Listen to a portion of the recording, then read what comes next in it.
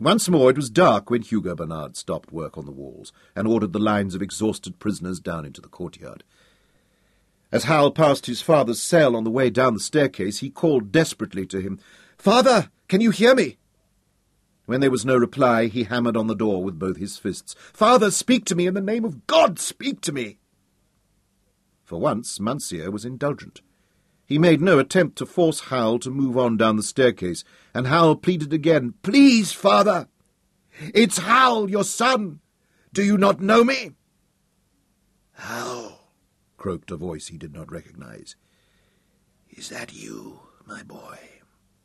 "Oh, God!" Hal sank to his knees and pressed his forehead to the panel. "Yes, father, it is me." "Be strong, my son. It will not be for much longer. But I charge you, if you love me, then keep the oath." "I cannot let you suffer. I cannot let this go on." "How?" His father's voice was suddenly powerful again. "There is no more suffering. I have passed that point. They cannot hurt me now, except through you." "What can I do to ease you? Tell me, what can I do?" Hal pleaded. "There is only one thing you can do now. Let me take with me the knowledge of your strength and your fortitude. If you fail me now, it will all have been in vain." Hal bit into the knuckles of his own clenched fist, drawing blood in the vain attempt to stifle his sobs. His father's voice came again. "Daniel, are you there?" "Aye, Captain." "Help him. Help my son to be a man." "I give you my promise, Captain." Hal raised his head, and his voice was stronger. "I do not need anybody to help me. I will keep my faith with you, father. I will not betray your trust." "Farewell, Hal." Sir Francis's voice began to fade, as though he were falling into an infinite pit. "You are my blood, and my promise of eternal life. Goodbye, my life." The following morning, when they carried Sir Francis up from the dungeon, Hop and Dr. Saar walked on either side of the litter. They were both worried men, for there was no sign of life in the broken figure that lay between them.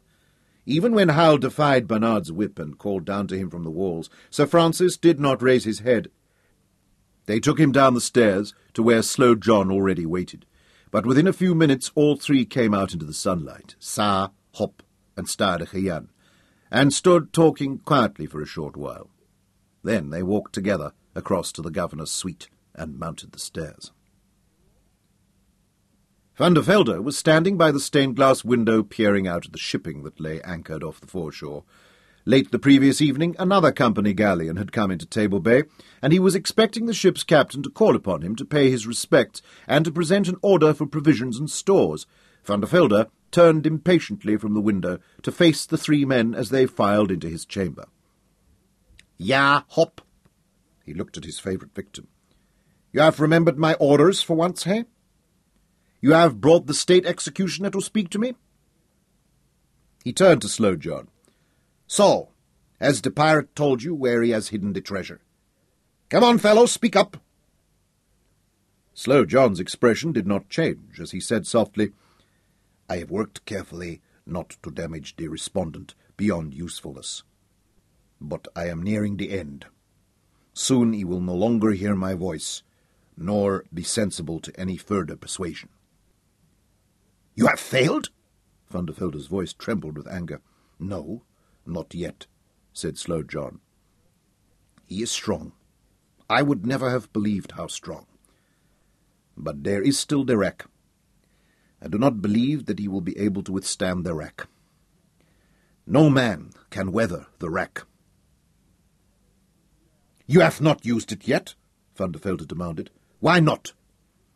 "To me it is the last resort. Once they have been wrecked, there is nothing left. It is the end." Will it work with this one? Van der Velde wanted to know. What happens if he still resists? Then there is only the scaffold and the gibbet, said Stadige Jan. Slowly, Van der Velde turned to Dr. Saar. What is your opinion, Doctor? Your Excellency, if you require an execution, then it should be carried out very soon after the man is wrecked. How soon? Van der Velde demanded. Today, before nightfall. After wrecking, he will not last the night. Van der Velde turned back to Slow John. You have disappointed me. I am displeased. Slow John did not seem to hear the rebuke. His eyes did not even flicker as he stared back at Van der Velde. However, we must do what we can to make the best of this whole sorry business. I will order the execution for 3 o'clock this afternoon. In the meantime, you are to go back and place the pirate on the wreck. I understand, Your Excellency, said Stadige Jan. You have failed me once. Do not do so again. He must be alive when he goes to the scaffold. Van der Velde turned to the clerk. Hop! Send messengers through the town. I am declaring the rest of today to be a holiday throughout the colony, except for the work on the castle walls, of course. Francis Courtney will be executed at 3 o'clock this afternoon. Every burgher in the colony must be there. I want all to see how we deal with the pirate. Oh, and by the way, make certain that Mevrouw Van der Velde is informed. She will be very angry if she misses the sport. At 2 o'clock they brought Sir Francis Courtney on a litter from the cell below the armoury. They had not bothered to cover his naked body. Even from high up on the south wall of the castle, and with his vision blurred by his tears, Howell could see that his father's body had been grotesquely deformed by the rack. Every one of his great joints in his limbs and at his shoulders and pelvis were dislocated, swollen, and bruised purple-black. An execution detail of green jackets was drawn up in the courtyard. Led by an officer with a drawn sword, they fell in around the litter. 20 men marched in front, and 20 followed behind, their muskets at the slope. The tap-tap, tap-tap of the death drum set the pace. The procession snaked through the castle gates out onto the parade. Daniel placed his arm around Hal's shoulder as the boy watched, white-faced and shivering in the icy wind. Hal made no move to pull away from him. Those seamen who had coverings for their heads removed them, unwinding the filthy rags and standing grim and silent as the bier passed beneath them. "God bless you, Captain," Ned Tyler called out. "You were as good a man as ever hoisted a sail." There was a hoarse and ragged cheer from the others, and one of Hugo Bernard's huge black hounds bayed mournfully, a strangely harrowing sound. Out on the parade, the crowd waited around the gibbet in tense and expectant silence. Every living soul in the colony seemed to have answered the summons. Above their heads, Stadige Jan waited high on the platform.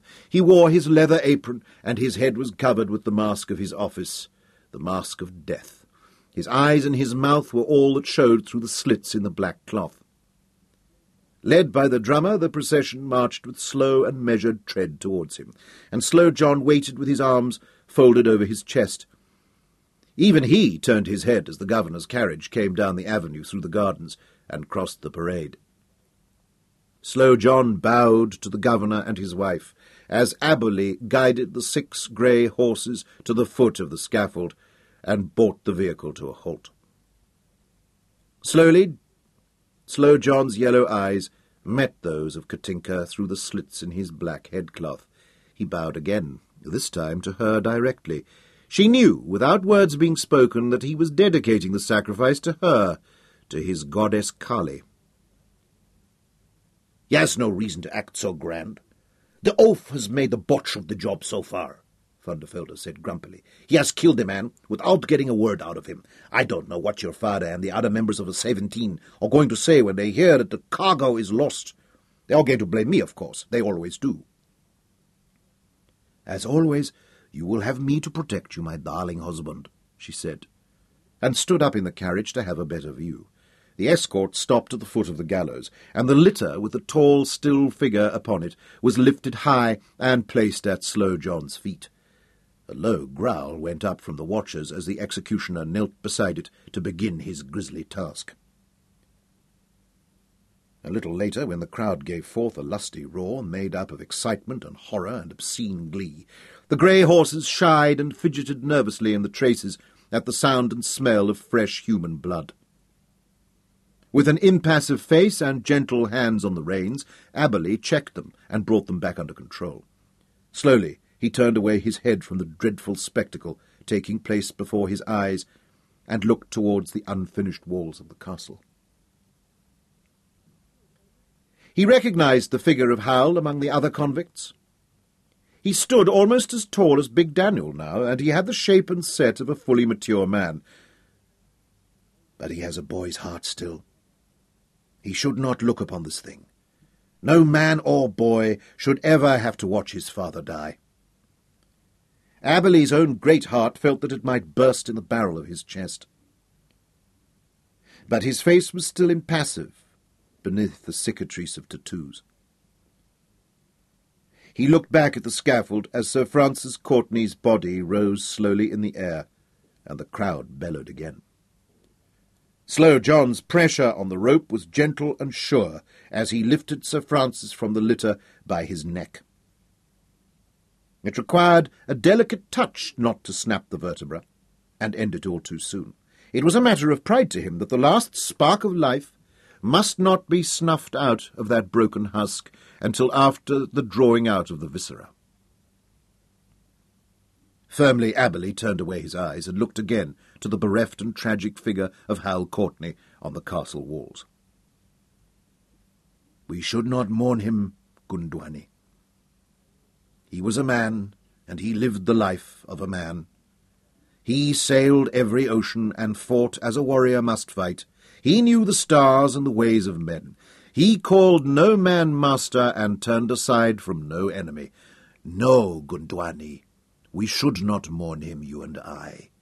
He will never die while he lives in our hearts. For 4 days Sir Francis Courtenay's dismembered body remained on public display. Every morning, as the light strengthened, Hal looked down from the walls and saw it still hanging there. The gulls came from the beach in a shrieking cloud of black and white wings and squabbled raucously over the feast. When they had gorged, they perched on the railing of the gibbet and whitewashed the planks with their liquid dung. For once, Hal hated the clarity of his own eyesight. That spared him no detail of the terrible transformation that was taking place as he watched. By the 3rd day the birds had picked the flesh from his father's skull so that it grinned at the sky with empty eye sockets. The burghers, crossing the open parade on their way to the castle, walked well downwind of the scaffolding on which he hung, and the ladies held sachets of dried herbs to their faces as they passed. However, on the dawning of the 5th day, when Hal looked down upon it, the gibbet was empty. His father's pathetic remains no longer hung there, and the seagulls had gone back to the beach. "Thank the merciful Lord," Ned Tyler whispered to Daniel. "Now young Hal can begin to heal. Yet it is a strange thing that they have taken the corpse away so soon." Daniel was puzzled. "I could not have thought that Thunderfelder could be so compassionate."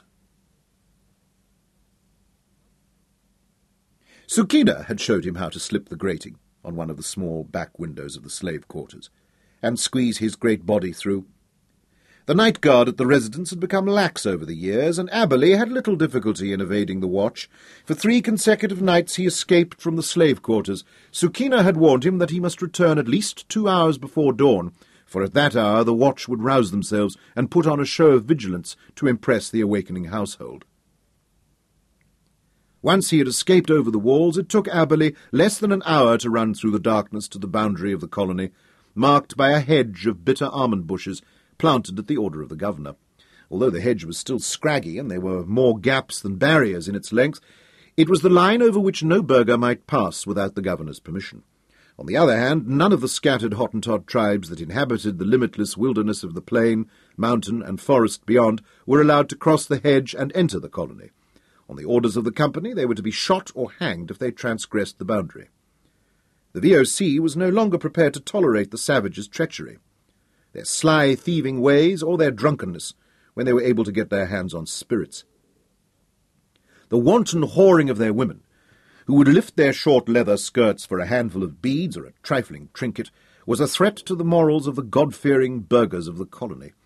Selected tribesmen, who might be useful as soldiers and servants, were allowed to remain in the colony, but the rest had been driven out into the wilderness where they belonged. Each night Aberley crossed this makeshift boundary and ranged like a silent black ghost across the flat plain whose wide expanses cut off Table Mountain and its bastion of lesser hills from the main ranges of the African hinterland. The wild animals had not been driven off these plains, for few white hunters had been allowed to leave the confines of the colony to pursue them.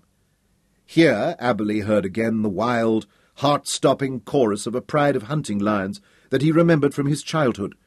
The leopards soared and coughed in the thickets, and often he startled unseen herds of antelope whose hooves drummed through the night. Aberley needed a black bull. Twice he'd been so close as to smell the buffalo herd in the thickets. The scent reminded him of his father's herds of cattle, which he had tended in his childhood before his circumcision. He had heard the grunting of the great beasts and the lowing of the weaning calves. He had followed their deeply ploughed hoof marks and seen splashes on their wet dung still steaming in the moonlight. But each time as he closed with the herd, the wind had tricked him. They had sensed him and gone crashing away through the brush, galloping on until the sound of their flight dwindled into silence. Aberley could pursue them no further, for it was past midnight, and he was still hours away from the bitter almond hedge and from his cell in the slave quarters. On the third night he took the chance of creeping out of the window of the slave quarters an hour earlier than Sukina had warned him was wise. One of the hounds rushed at him, but before it could alarm the watch, Aberley calmed it with a soft whistle. The hound recognized him and snuffled his hand. He stroked its head and whispered softly to it in the language of the forests, and left it whining softly and wagging its tail as he slipped over the wall like a dark moon-shadow.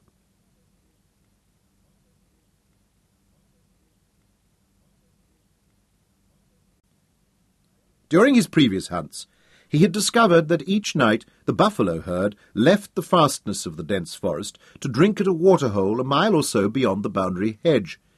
He knew that if he crossed it before midnight, he might be able to catch them while they were still at the water. It was his best chance of being able to pick out a bull and make his stalk. From the hollow tree at the edge of the forest he retrieved the bow that he had cut and carved from a branch of wild olive.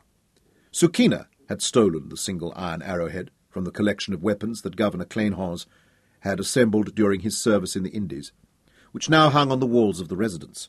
It was unlikely that it would be missed from among the dozens of swords, shields, and knives that made up the display. "I will return it to you," he promised Sukina. "I would not have you suffer if it should be missed." "Your need of it is greater than my risk," she told him, as she slipped the arrowhead, wrapped in a scrap of cloth, beneath the seat of the carriage. "I also had a father who was denied a decent burial." Aberley had fitted the arrowhead to a reed shaft and bound it in place with twine and pitch. He had fletched it with the moulted feathers from the hunting falcons housed in the mews behind the stables. However, he did not have time to search for the insect grubs from which to brew poison for the barbs, and so he must rely on this single shaft flying true to the mark. Now, as Aberley hunted in the shadows, himself another silent gliding shadow, he found old forgotten skills returning to him, and recalled the instruction that he had undergone as a young boy from the elders of his tribe. He felt the night wind softly caress his bare chest and flanks, and was aware of its direction at all times as he circled the waterhole until it blew straight into his face.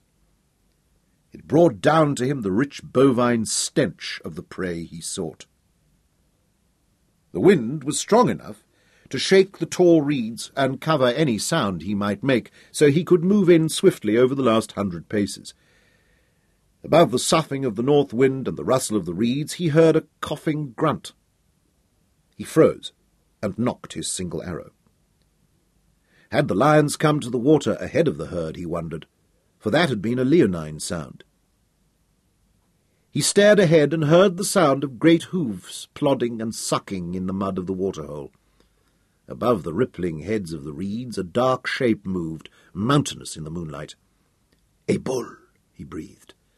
"A bull of a bull." The bull had finished drinking. The crafty old beast had come ahead of the cows and calves of the breeding herd.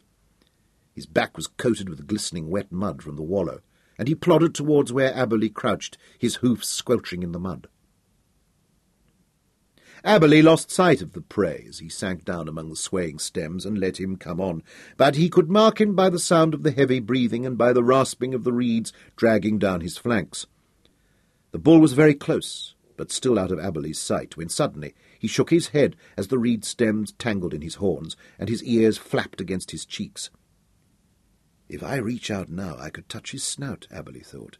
Every nerve in his body was drawn as tight as the bowstring in his fingers.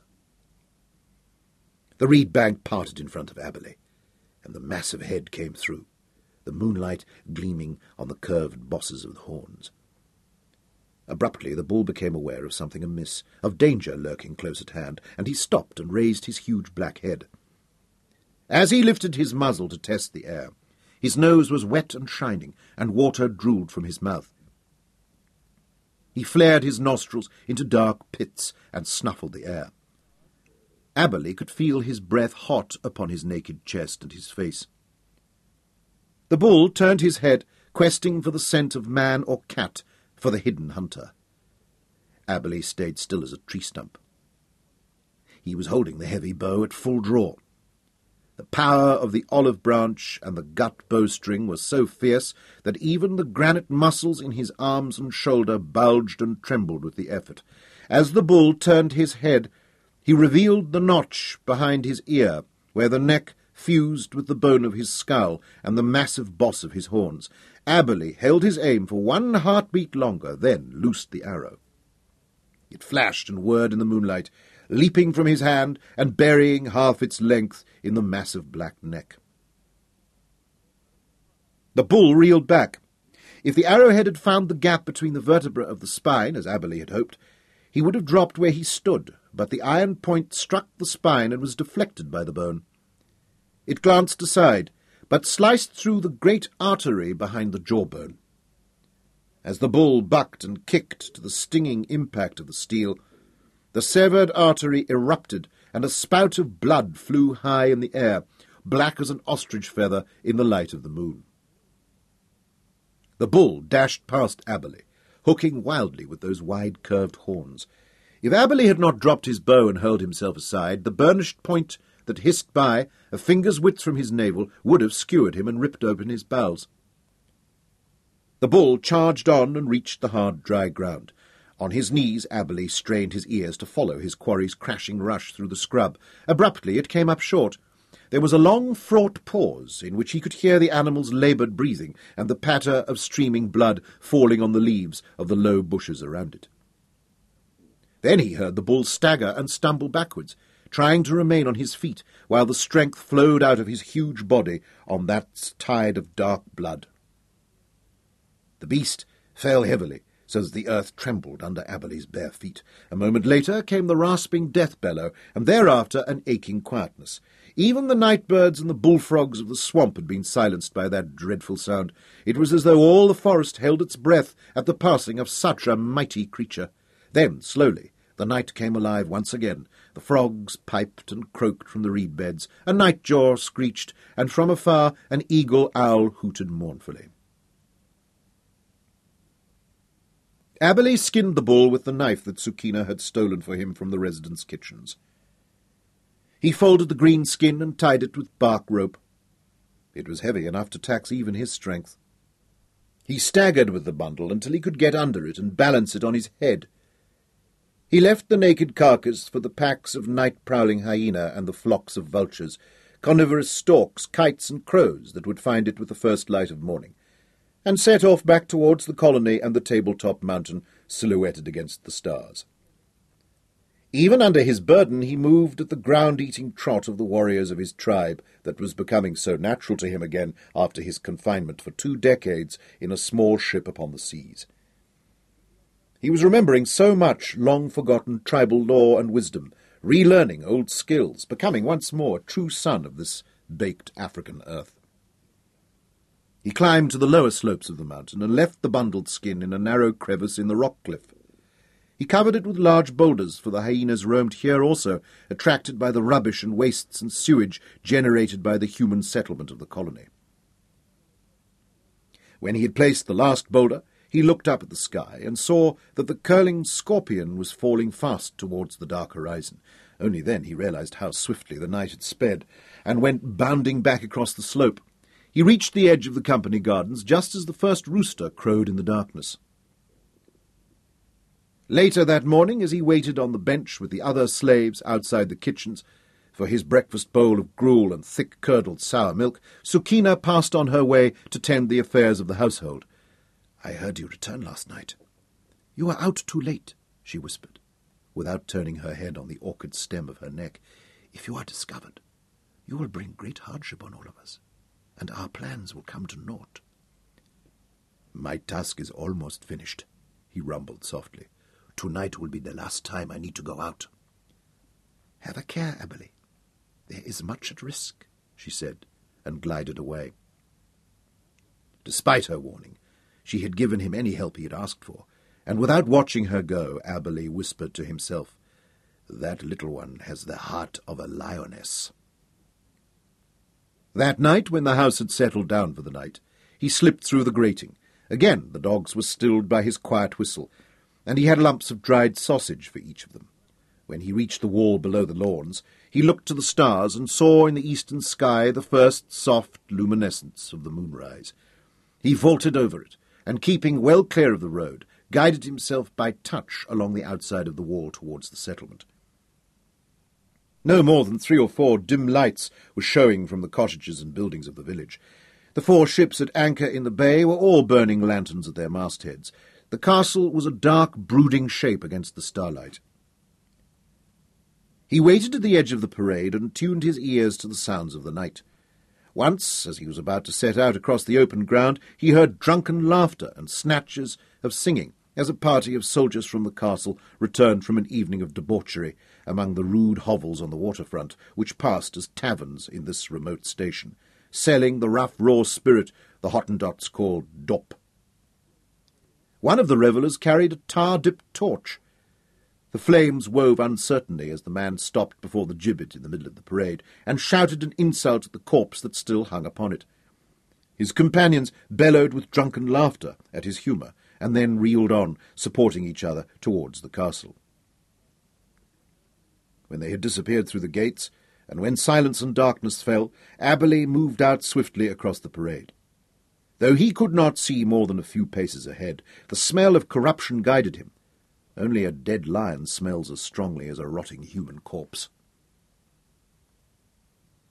Sir Francis Courtenay's body had been beheaded and neatly quartered. Stadeke Jan had used a butcher's cleaver to hack through the larger bones. Aberley brought down the head from the spike on which it had been impaled.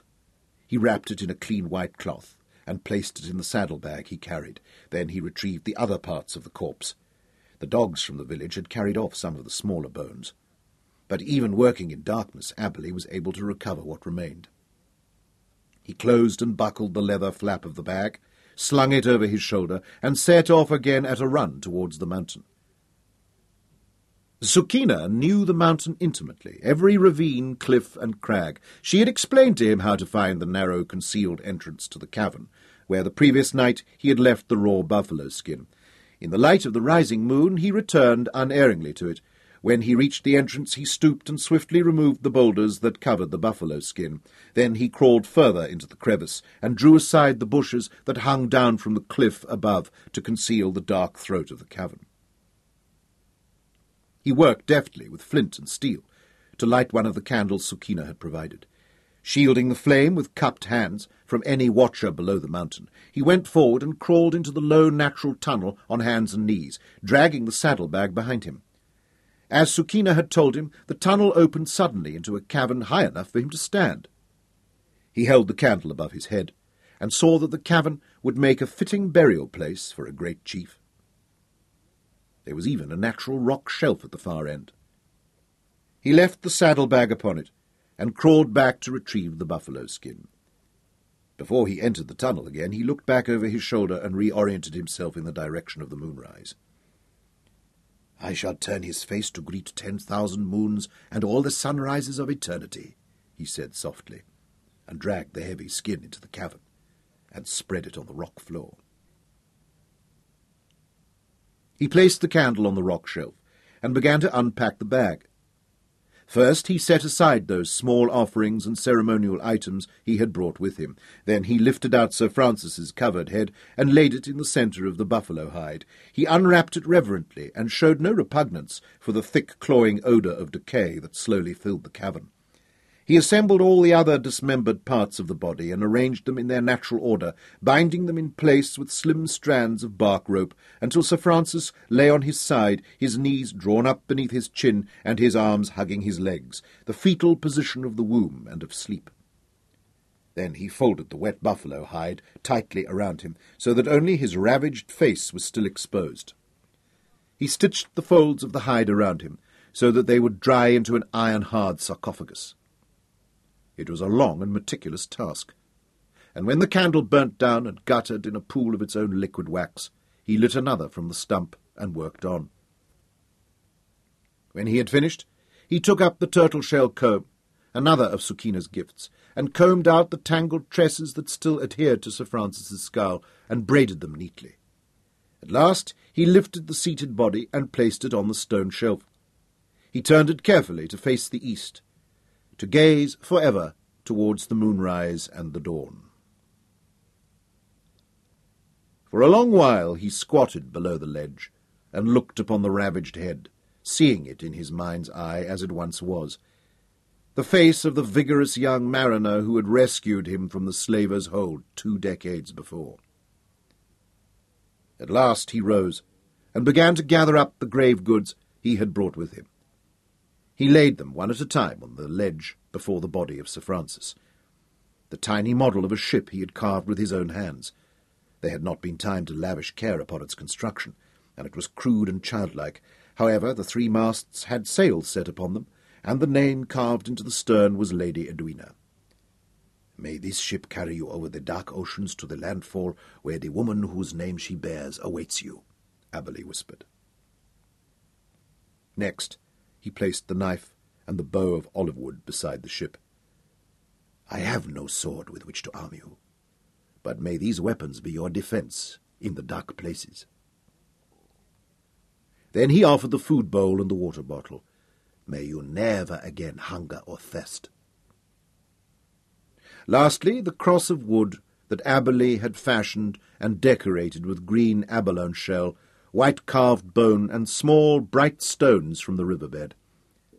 "May the cross of your God, which guided you in life, guide you still in death," he said, as he placed the cross before Sir Francis's empty eyes. Kneeling on the cavern floor, he built a small fire and lit it from the candle. "May this fire warm you in the darkness of your long night." Then, in his own language, he sang the funeral chant and the song of the traveller on a long journey, clapping his hands softly to keep time and to show respect. When the flames of the fire burned low, he stood and moved to the entrance of the cavern. "Farewell, my friend," he said. "Goodbye, my father."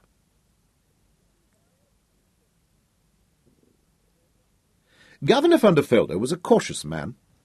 At first he had not allowed Aberley to drive him in the carriage. "This is a whim of yours that I will not deny, my dear," he told his wife, "but the fellow is a black savage. What does he know of horses?" "He is really very good, better by far than old Frederikus," Katinka laughed. "And he looks so splendid in the new livery I have designed for him. His fancy maroon coat and breeches will be of little interest to me when he breaks my neck," Van der Velde said. But despite his misgivings, he watched the way Aberley handled the team of greys.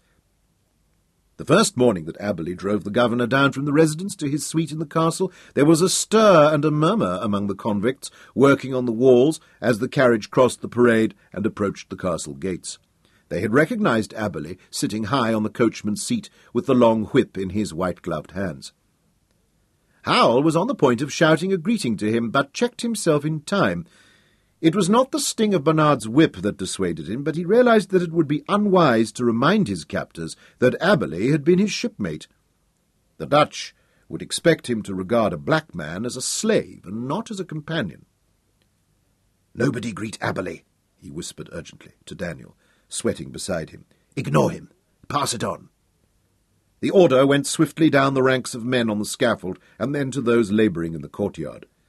When the carriage came in through the gates to a turnout of the honour guard and the salutes of the garrison's officers, none of the convicts paid any attention. They devoted themselves to the heavy work with block and tackle and iron bar. Aberley sat like a carved figurehead on the coachman's seat, staring directly ahead. His dark eyes did not even flicker in Hal's direction. He drew the team of greys to a halt at the foot of the staircase and sprang down to lower the folding steps and hand out the governor. Once Van der Velde had waddled up the stairs and disappeared into his suite, Aberley returned to his seat and sat upon it unmoving, facing straight ahead. In a short time the jailers and guards forgot his silent presence, turned their attention to their duties, and the castle fell into its routine. An hour passed, and one of the horses threw its head and fidgeted. From the corner of his eye, Hal had noticed Aberley touch the reins to agitate the animal slightly. Now he climbed unhurriedly down and went to its head. He held its leather cheek-strap and stroked its head and murmured endearments to it. The grey quietened immediately under his touch, and Aberley went down on one knee and lifted first one front foot and then the other, examining the hoofs for any injury. Still on one knee, and screened by the horse's body from the view of any of the guards or overseers, he looked up for the first time at Hal.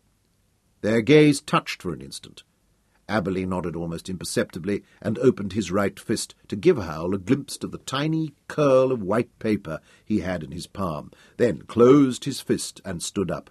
He walked down the team of horses, examining each animal and making minute adjustments to the harness. At last he turned aside and leaned against the stone wall beside him, stooping to wipe the fine flowering of dust from his boots. Hal watched him take the quill of paper and surreptitiously stuff it into a joint in the stonework of the wall. He straightened and returned to the coachman's seat to await the governor's pleasure. Van der Velde never showed consideration for servant, slave, or animal. All that morning the team of greys stood patiently in the traces, with Aberley soothing them at intervals. A little before noon the governor re-emerged from the company officers and had himself driven back to the residence for the midday meal. In the dusk, as the convicts warily climbed down into the courtyard, Hal stumbled as he reached the ground and put out his hand to steady himself. Neatly he picked the scrap of folded paper from the joint in the stonework where Aberley had left it. Once in the dungeon there was just sufficient light filtering down from the torch in its bracket at the top of the staircase for Hal to read the message. It was written in a fine, neat hand that he did not recognize. Despite all his father's and Hal's own instruction, Aberley's handwriting had never been better than large, sprawling, and malformed. It seemed that another scribe had framed these words. A tiny nub of charcoal was wrapped in the paper, placed there for Hal to write his reply on the reverse of the scrap. The captain buried with honour. Hal's heart leapt as he read that. So it was Aberley who had taken down his father's mutilated corpse from the gibbet. I should have known he would give my father that respect.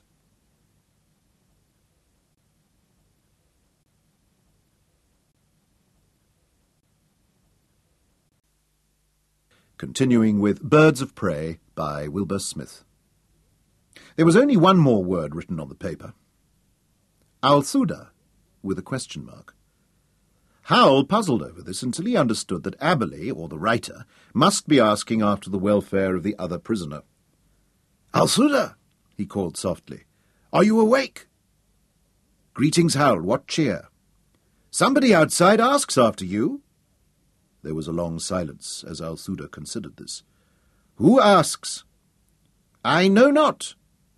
Hal could not explain, for he was certain that the jailers eavesdropped on these exchanges. Another long silence. "I can guess," Althuda called, "and so can you. We have discussed her before.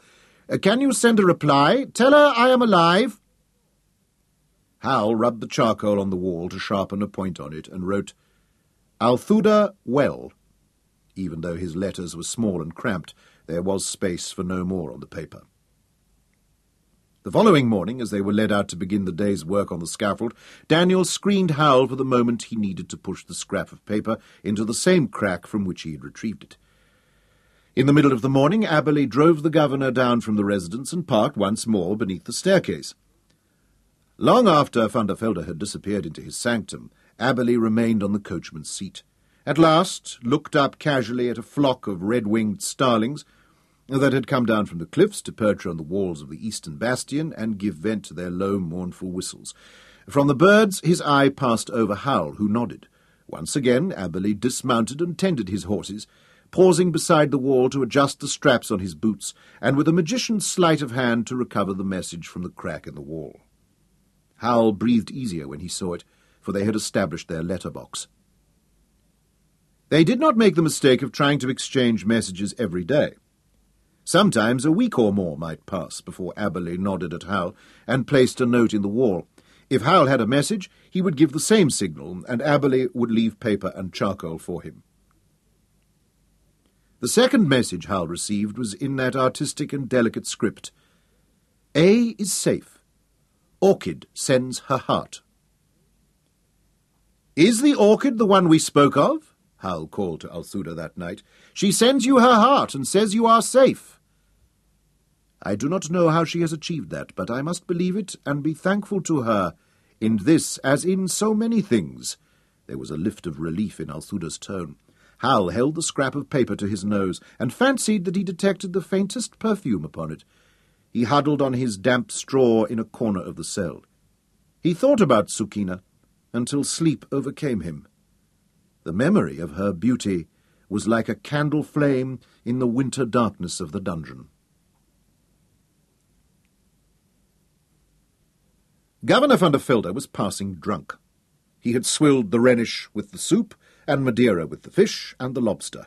The red wines of Burgundy had accompanied the mutton stew and the pigeon pie. He had quaffed the claret with the beef, and interspersed each with draughts of good Dutch gin. When at last he rose from the board, he steadied himself as he wove to his seat by the fire with a hand on his wife's arm. She was not usually so attentive, but all this evening she had been in an affectionate and merry mood, laughing at his sallies, which on other occasions she would have ignored, and refilling his glass with her own precious hand before it was half emptied. Come to think of it, he could not remember when last they had dined alone, just the two of them, like a pair of lovers. For once he had not been forced to put up with the company of the rustic yokels from the settlement, or with the obsequious flattery of ambitious company servants, or, greatest blessing of all, without the posturing and boasting of that amorous prig Schroeder. He fell back in the deep leather chair beside the fire, and Sukina brought him a box of good Dutch cigars to choose from. As she held the burning taper for him, he peered with a lascivious eye down the front of her costume. The soft swell of girlish breasts, between which nestled the exotic jade brooch, moved him so that he felt his groin swell and engorge pleasantly. Katinka was kneeling at the open hearth, but she regarded him so slyly that he worried for a moment that she had seen him ogle the slave girl's bosom. But then she smiled and took up the poker that was heating in the fire and plunged its glowing tip into the stone jug of scented wine. It boiled and fumed, and she filled a bowl of it and brought it to him before it had time to cool. "My beautiful wife," he slurred a little, "my little darling." He toasted her with the steaming bowl. He was not yet so intoxicated or gullible that he did not realize there would be some price to pay for this unusual kindness. There always was. Kneeling in front of him, Katinka looked up at Sukina, who hovered close at hand. "That is all for tonight, Sukina. You may go." She gave the slave girl a knowing smile. "I wish you sweet sleep and dreams of paradise, master and mistress." Sukina gave that graceful genuflection and glided from the room. She slid the carved oriental screen door closed behind her and knelt there quietly with her face close to the panel. These were her mistress's orders. Katinka wanted Sukina to witness what transpired between her and her husband. She knew that it would tighten the knot that bound the slave girl to her. Now Katinka moved behind her husband's chair. "You have had such a difficult week," she said softly. "What with the affair of the pirate's body being stolen from the scaffold, and now the new census and taxation ordinances from the 17. My poor darling husband, let me massage your shoulders for you." She removed his wig and kissed the top of his head. The stubble prickled her lips, and she stood back and dug her thumbs into his heavy shoulders. Van der Velde sighed with pleasure, not only with the sensation of the knots being eased from his muscles, but because he recognized this as the prelude to the infrequent dispensation of her sexual favours. "How much do you love me?" she asked, and leaned over him to nibble at his ear. "I adore you," he blurted out. "I worship you. You are always so kind to me." Her voice took on that husky quality that made his skin tingle. "I want to be kind to you. I have written to my father. I have explained to him the circumstances of the pirate's demise, and how it was not your fault that it happened. I shall give the letter to the captain of the homeward-bound galleon, which is anchored in the bay at the moment, to hand to Papa in person." "May I see the letter before you dispatch it?" he asked warily. "It would carry much weight if it could accompany my own report to the 17, which I shall send on the same ship." "Of course you may. I shall bring it to you before you leave for the castle in the morning." She brushed the top of his head with her lips again, and slid her fingers from his shoulders down over his chest. She unhooked the buttons of his doublet and slipped both hands into the opening. She took a handful of each of his pendulous dugs and kneaded them as though they were lumps of soft bread dough. "You are such a good little wife," he said. "I would like to give you a sign of my love. What do you lack? A jewel, a pet, a new slave? Tell your old Petrus." "I do have a little whimsy," she admitted coyly. "There is a man in the dungeons." "One of the pirates?" she hazarded. "No, a slave named Althuda." "Oh, yes, I know about him. The rebel runaway. I shall deal with him this coming week. His death warrant is already on my desk waiting for his signature. Shall I give him to Starige Jan? Would you like to watch? Is that it? You want to enjoy the sport? How can I deny you?" She reached down and began to unlace the fastening of his breeches. He spread his legs and lay back comfortably in the chair to make the task easier for her. "I want you to grant Althuda a reprieve," she whispered in his ear. He sat bolt upright. "You are mad," she gasped. "You are so cruel to call me mad," she pouted. But he is a runaway. He and his gang of thugs murdered 20 of the soldiers who were sent to recapture him. I could never free him." "I know you cannot release him, but I want you to keep him alive. You could set him to work on the walls of your castle." "I cannot do it," he shook his shaven head. "Not even for you." She came round from behind his chair and knelt in front of him. Her fingers began work again on the lacing of his breeches. He tried to sit up, but she pushed him back and reached inside. "All the saints bear witness the old sodomite makes it difficult for me. He is as soft and white as unrisen dough," she thought as she grasped him. "Not even for your own loving wife?" she whispered, and looked up with swimming violet eyes as she thought, "That's a little better. I felt the drooping lily twitch." "I mean, rather, that it would be difficult." He was in a quandary. "I understand," she murmured. "It was just as difficult for me to compose my letter to my father. I would hate to be forced to burn it." She stood up and lifted her skirts as though she were about to climb over a stile.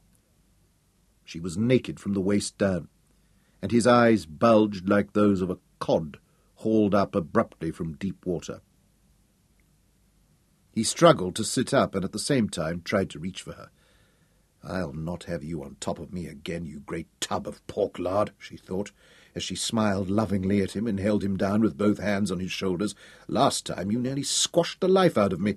She straddled him as though she were mounting the mare. "Oh, sweet Jesus, what a mighty man you are!" she cried as she took him in. The only pleasure she received from it was the thought of Sukina listening at the screen door. She closed her eyes and summoned up the image of the slave girl's slim thighs and the treasure that lay between them. The thought inflamed her, and she knew that her husband would feel her flowing response and think it was for him alone. "Katinka," he gurgled and snorted as though he were drowning. "I love you." "De reprieve?" she asked. "I cannot do it." "Then neither can I," she said, and lifted herself onto her knees. She had to fight to keep herself from laughing aloud as she watched his face swell and his eyes bulge further out. He wriggled and heaved under her, thrusting vainly at the air. "Please," he whimpered. "Please?" "De reprieve?" she asked, keeping herself suspended tantalizingly above him. "Yeah," he whinnied. "Anything. I will give you anything you want." "I love you, my husband," she whispered in his ear, and sank down like a bird settling on its nest. Last time he lasted to count 100, she remembered. This time I shall try to bring him to the finishing line in under 50. With rocking hips, she set herself to better her own record. Mancia opened the door of Althuda's cell and roared, "Come out, you murderous dog! Governor's orders! You go to work on the wall!" Althuda stepped out through the iron door, and Mancia glared at him. "Seems you'll not be dancing a quadrille on the scaffold with Star Chayan, more's the pity. But don't crow too loud, you'll give us as much sport on the castle walls. Bernard and his hounds will see to that. You'll not last the winter out, I'll wager 100 guilders on it." Hal led the file of convicts up from the lower cells, and paused on the stone step below Althuda. For a long moment they studied each other keenly. Both looked pleased at what they saw. "If you give me a choice, then I think I prefer the cut of your sister's jib to yours," Hal smiled. Althuda was smaller in stature than his voice had suggested, and all the marks of his long captivity were plain to see. His skin was sallow, and his hair matted and tangled, but the body that showed through the holes in his miserable rags was neat and strong and supple. His gaze was frank, and his countenance comely and open. Although his eyes were almond-shaped, and his hair straight and black, his English blood mingled well with that of his mother's people. There was a proud and stubborn set to his jaw. "What cradle did you fall out of?" he asked Hal with a grin. It was obvious that he was overjoyed to come out from the shadow of the gallows. "I called for a man, and they sent a boy." "Come on, you murdering renegade!" Bernard bellowed, as the jailer handed over the convicts to his charge. "You may have escaped the noose for the moment, but I have a few pleasures in store for you. You slit the throats of some of my comrades on the mountainside." It was clear that all the garrison bitterly resented Althuda's reprieve. Then Bernard turned on Hal. "As for you, you stinking pirate, your tongue is too loose by far. One word out of you today, and I'll kick you off the wall, and feed the scraps to my dogs." Bernard separated the two of them. He sent Hal back onto the scaffold, and set Althuda to work in the gangs of convicts down in the courtyard, unloading the masonry blocks from the ox-drawn wagons as they came down from the quarries. However, that evening Althuda was herded into the general cell. Daniel and the rest crowded around him in the darkness to hear his story told in detail, and to ply him with all the questions that they had not been able to shout up the staircase. He was something new in the dreary, monotonous round of captivity and heartbreaking labour. Only when the kettle of stew was brought down from the kitchens, and the men hurried to their frugal dinner, did Hal have a chance to speak to him alone. "If you escaped once before, Althuda, then there must be a chance we can do it again. I was in a better state then. I had my own fishing boat. My master trusted me, and I had the run of the colony. How can we escape from the walls that surround us? I fear it would be impossible." "You use the words fear and impossible. That is not a language that I understand. I thought perhaps I had met a man, not some faint-heart." "Keep the harsh words for our enemies, my friend." Althuda returned his hard stare. "Instead of telling me what a hero you are, tell me instead now how you receive word from the outside." Hal's stern expression cracked, and he grinned at him. He liked the man's spirit, the way he could meet broadside with broadside. He moved closer and lowered his voice as he explained to Althuda how it was done. Then he handed him the latest message he had received. Alsuda took it to the grill gate and studied it in the torchlight that filtered down the staircase. "Yes," he said, "that is my sister's hand. I know of no other who can pen her letters so prettily." That evening the two composed a message for Aberley to collect, to let him and Sukina know that Alsuda had been released from Skellam's den. However, it seemed that Sukina already knew this, for the following day she accompanied her mistress on a visit to the castle. She rode beside Aberley on the driver's seat of the carriage. At the staircase she helped her mistress dismount. It was strange, but Hal was by now so accustomed to Katinka's visits that he no longer felt angry and bitter when he looked upon her angelic face. She held his attention barely at all, and instead he watched the slave girl. Sukina stood at the bottom of the staircase and darted quick bird-like glances in every direction as she searched for her brother's face among the gangs of convicts. Alsuda was working in the courtyard, chipping and chiselling the rough stone blocks into shape before they were swung up on the gantry to the top of the unfinished walls. His face and hair were powdered white as a miller's with the stone dust, and his hands were bleeding from the abrasion of tools and rough stone. At last Sukina picked him out, and brother and sister stared at each other for one long, ecstatic moment. Sukina's radiant expression was one of the most beautiful Hal had ever looked upon. But it was only for a fleeting instant. Then Sukina hurried up the stairs after her mistress. A short time later they reappeared at the head of the staircase. But Governor van der Velde was with them. He had his wife on his arm, and Sukina followed them demurely. The slave girl seemed to be searching for someone other than her brother. When she mounted the driver's seat of the carriage, she murmured something to Aberley. In response, Aberley moved only his eyes, but she followed his gaze, up to the top of the scaffold, where Hal was belaying a rope end. He felt his pulse sprint as he realized that it was him she was seeking. They stared at each other solemnly, and it seemed they were very close, for afterwards Hal could remember every angle and plane of her face and the graceful curve of her neck. At last she smiled. It was a brief, honeyed interlude, then dropped her eyes. That night in his cell he lay on the clammy straw and relived the moment. Perhaps she will come again tomorrow, he thought, as sleep swept over him like a black wave. But she did not come again for many weeks.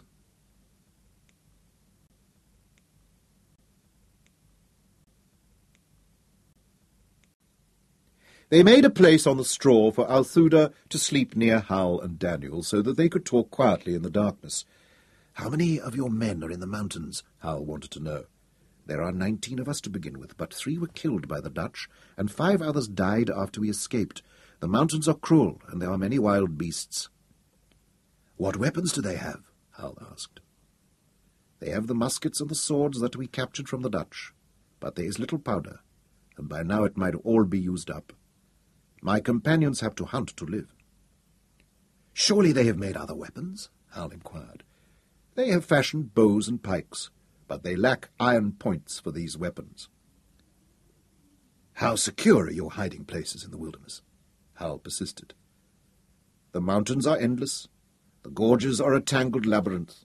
The cliffs are harsh, and there are no paths except those made by the baboons."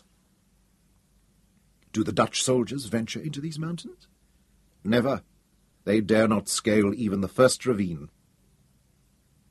These discussions filled all their evenings, as the winter gales came ravening down from the mountain like a pride of lions roaring at the castle walls. The men in the dungeons lay shivering on the straw pallets. Sometimes it was only the talking and the hoping that kept them from succumbing to the cold. Even so, some of the older, weaker convicts sickened, their throats and chests filled with thick yellow phlegm, their bodies burned up with fever, and they died, choking and coughing.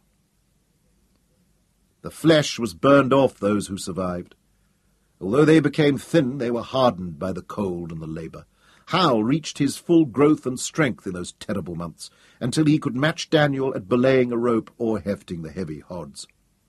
His beard grew out dense and black, and the thick pigtail of his hair hung down between his shoulder blades. The whip marks latticed his back and flanks, and his gaze was hard and relentless when he looked up at the mountain tops, blue in the distance. "How far is it to the mountains?" he asked Althuda in the darkness of the cell. 10 leagues, Althuda told him. "So far," Hal whispered. "How did you ever reach them over such a distance, with the Dutch in pursuit?" "I told you I was a fisherman," Althuda said. "I went out each day to kill seals to feed the other slaves. My boat was small, and we were many. It barely served to carry us across False Bay to the foot of the mountains. My sister Sukina does not swim. That is why I would not let her chance the crossing." "Where is that boat now?" "The Dutch, who pursued us, found where we had hidden it. They burned it. Each night these councils were short-lived, for they were all being driven to the limit of their strength and endurance. But gradually Hal was able to milk from Althuda every detail that might be of use. "What is the spirit of the men you took with you to the mountains?" "They are brave men, and women too, for there are 3 girls with the band. Had they been less brave, they would never have left the safety of their captivity. But they are not warriors, except one." "Who is he, this one amongst them?" "His name is Saba. He was a soldier until the Dutch captured him. Now he is a soldier again." "Could we send word to him?" Althuda laughed bitterly. "We could shout from the top of the castle walls or rattle our chains. He might hear us on his mountain top." "If I had wanted a jester, I would have called on Daniel here to amuse me. His jokes would make a dog retch, but they are funnier than yours. Answer me now, Althuda. Is there no way to reach Saba?" Though his tone was light, it had an edge of steel to it, and Althuda thought a while before he replied. "When I escaped, I arranged with Sukina a hiding-place beyond the bitter almond hedge of the colony, where we could leave messages for each other. Saba knew of this post, for I showed it to him on the night I returned to fetch my sister. It is a long throw of the dice, but Saba may still visit it to find a message from me." "I will think on these things you have told me," Hal said. And Daniel, lying near him in the dark cell, heard the power and authority in his voice, and shook his head. It is the voice and the manner of Captain Frankie he has now," Daniel marvelled. "What the Dutchies are doing to him here might have put a lesser man up on the reef, but by God, all they've done to him is filled his mainsail with a strong wind." Hal had taken over his father's role, and the crew who had survived recognized it. More and more they looked to him for leadership, to give them courage to go on and to counsel them, to settle the petty disputes that rose almost daily between men in such bitter straits, and to keep a spark of hope and courage burning in all their hearts. The next evening Hal took up the council of war that exhaustion had interrupted the night before. "So Sukina knows where to leave a message for Saba?" "Naturally she knows it well. The hollow tree on the banks of the Eerste River, the first river beyond the boundary hedge," Althuda replied. "Aberley must try to make contact with Saba. Is there something that is known only to you and Saba that will prove to him the message comes from you and is not a Dutch trap?" Althuda thought about this. "Just say, 'tis the father of little Bobby," he suggested at last. Hal waited in silence for Althuda to explain, and after a pause he went on. "Robert is my son, born in the wilderness after we had escaped from the colony. This August he will be a year old. His mother is one of the girls I spoke of. In all but name she is my wife.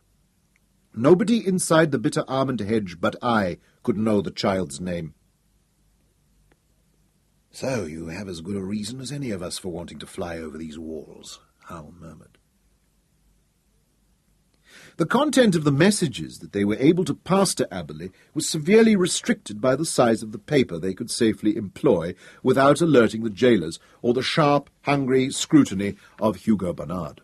Hal and Althuda spent hours straining their eyes in the dim light and flogging their wits to compose the most succinct messages that would still be intelligible.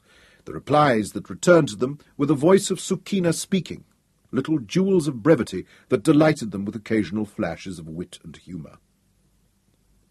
Hal found himself thinking more and more of Sukina, and when she came again to the castle, following behind her mistress, her eyes went first to the scaffold where he worked, before going on to seek out her brother. Occasionally, when there was space in the letters that Aberley placed in the crack of the wall, she made little personal comments, a reference to his bushing black beard or the passing of his birthday. This startled Hal and touched him deeply. He wondered for a while how she had known this intimate detail until he guessed that Aberley had told her. He encouraged Althuda to talk about her in the darkness. He learned little things about her childhood, her fancies and her dislikes. As he lay and listened to Althuda, he began to fall in love with her. Now, when Hal looked to the mountains in the north, they were covered by a mantle of snow that shone in the wintry sunlight. The wind came down from it like a lance and seemed to pierce his soul. Aberley has still not heard from Saba. After 4 months of waiting, Hal at last accepted that failure. We will have to cut him out of our plans. He is my friend, but he must have given me up, Althuda agreed. I grieve for my wife, for she also must be mourning my death. Let us move on, then, for it boots us not to wish for what is denied us, Hal said firmly. It would be easier to escape from the quarry on the mountain than from the castle itself. It seems that Sukina must have arranged for your reprieve. Perhaps in the same fashion she can have us sent to the quarry. They dispatched the message, and a week later the reply came back. Sukina was unable to influence the choice of their workplace, and she cautioned that any attempt to do so would arouse immediate suspicion.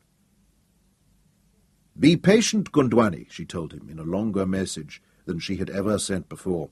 Those who love you are working for your salvation. Hal read that message 100 times, then repeated it to himself as often.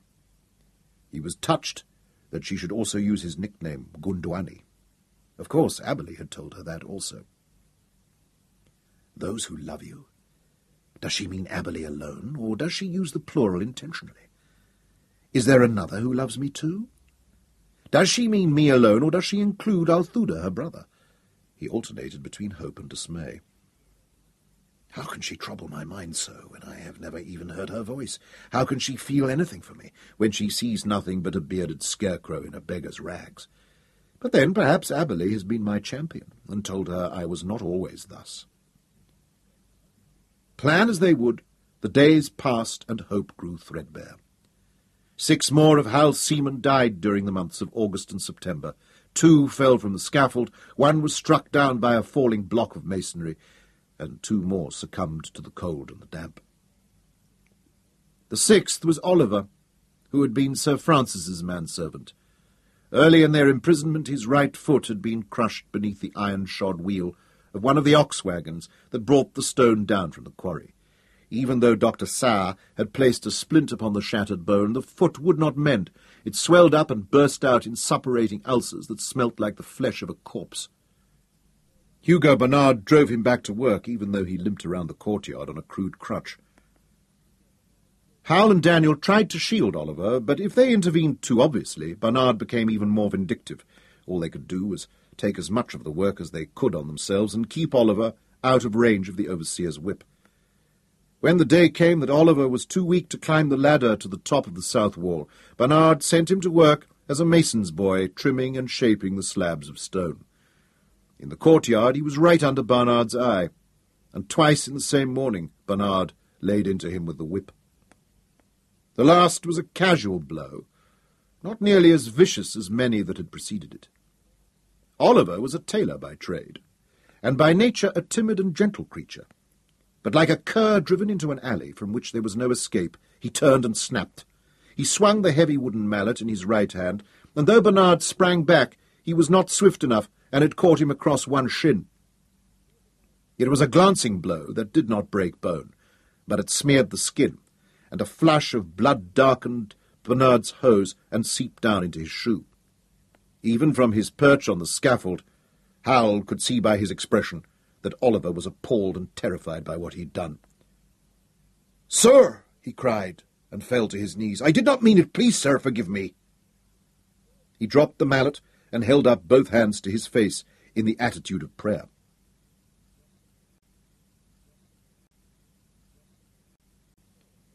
Hugo Bernard staggered back, then stooped to examine his injury. He ignored Oliver's frantic pleas, and peeled back his hose to expose the long graze down his shin. Then, still without looking at Oliver, he limped to the hitching rail on the far side of the courtyard, where his pair of black boarhounds was tethered. He held them on the leashes, and pointed them at where Oliver still knelt. "Get him!" They hurled themselves against the leashes, baying and gaping with wide red mouths and long white fangs. "Get him!" Bernard urged, and at the same time restrained them. The fury in his voice enraged the animals, and they leapt against the leashes so that Bernard was almost pulled off his feet. "Please!" screamed Oliver, struggling to rise, toppling back, then crawling towards where his crutch was propped against the stone wall. Bernard slipped the hounds. They bounded across the yard, and Oliver had time only to lift his hands to cover his face before they were on him. They bowled him over and sent him rolling over the cobbles, then slashed at him with snapping jaws. One went for his face, but he lifted his arm and it buried its fangs in his elbow. Oliver was shirtless, and the other hound caught him in the belly. Both held on. From high on the scaffold, Howell was powerless to intervene. Gradually, Oliver's screams grew weaker, and his struggles ceased. Bernard and his hounds never let up. They went on worrying the body long after the last flutter of life had been extinguished. Then Bernard gave the mutilated body one last kick and stepped back. He was panting wildly, and sweat slimed his face and dripped onto his shirt front. But he lifted his head and grinned up at Hal. He left Oliver's body lying on the cobbles until the end of the work shift, when he singled out Hal and Daniel. "Throw that piece of offal on the dung heap behind the castle. He will be more use to the seagulls and crows than he ever was to me." And he chuckled with glee when he saw the murder in Hal's eyes. When spring came round again, only 8 were left. Yet the 8 were tempered by these hardships. Every muscle and sinew stood proud beneath the tanned and weathered skin on Hal's chest and arms. The palms of his hands were tough as leather, and his fingers powerful as a blacksmith's tongs. When he broke up a fight, a single blow from one of his scarred fists could drop a big man to the paving. The first promise of spring dispersed the gale-driven clouds, and the sun had new fire in its rays. A restlessness took over from the resigned gloom that had possessed them all during the winter. Tempers were short, fighting amongst them more frequent, and their eyes looked often to the far mountains, from which the snows had thawed or turned out across the blue Atlantic. Then there came a message from Aberley in Sukina's hand. "Saba sends greetings to A. Bobby and his mother pine for him." It filled them all with a wild and joyous hope that in truth had no firm foundation, for Saba and his band could only help them once they had passed the bitter almond hedge. Another month passed, and the wild flame of hope that had lit their hearts sank to an ember. Spring came to its full glory, and turned the mountain into a prodigy of wild flowers whose colours stunned the eye, and whose perfume reached them even on the high scaffold. The wind came singing out of the southeast, and the sunbirds returned from they knew not where, setting the air afire with their sparkling plumage. Then there was a laconic message from Sukina and Aberley. "It is time to go. How many are you?" That night they discussed the message in whispers that shook with excitement. "Aberley has a plan. But how can he get all of us away?" For me, he is the only horse in the race," Big Daniel growled. "I'm laying every penny I have on him." "If only I had a penny to lay," Ned chuckled. It was the first time Hal had heard him laugh since Oliver had been ripped to pieces by Bernard's dogs. "How many are going?" Hal asked. "Think on it a while, lads, before you give an answer." In the bad light, he looked around the circle of heads, whose expressions turned grim. "If you stay here, you will go on living for a while at least, and no man will think the worse of you. If we go, and we do not reach the mountains, then you all saw the way my father and Oliver died. 'Twas not a fitting death for an animal, let alone a man." Althuda spoke first. "Even if it were not for Bobby and my woman, I would go." "Aye," said Daniel. "Aye," said Ned. "That's 3, Hal murmured. "What about you, William Rogers?" "I am with you, Sir Henry." "Don't test me, Billy. I have told you not to call me that." Hal frowned. When they used his title, he felt himself a fraud, for he was not worthy of the honour that his grandfather had won at the right hand of Drake. The title that his father had carried with such distinction. "Your last chance, Master Billy. If your tongue trips again, I'll kick some sense into the other end of you. Do you hear?" "Aye. I hear you sweet and clear, Sir Henry." Billy grinned at him, and the others roared with laughter as Hal caught him by the scruff of his neck and boxed his ears. They were all bubbling over with excitement. All, that was, but Dick Moss and Paul Hale. "I've grown too old for a lark such as this, Sir Hal. My bones are so stiff I could not climb a pretty lad if you tied him over a barrel for me, let alone climb a mountain." Dick Moss, the old pederast, grinned. "Forgive me, Captain, but Paul and me have talked it over, and we'll stay on here where we'll get a bellyful of stew and a bundle of straw each night." "Perhaps you are wiser than the rest of us," Hal nodded, and he was not saddened by the decision. Dickie was long past his glory days, when he had been the man to beat to the masthead when they reefed sail in a full gale. This last winter had stiffened his limbs and greyed his hair.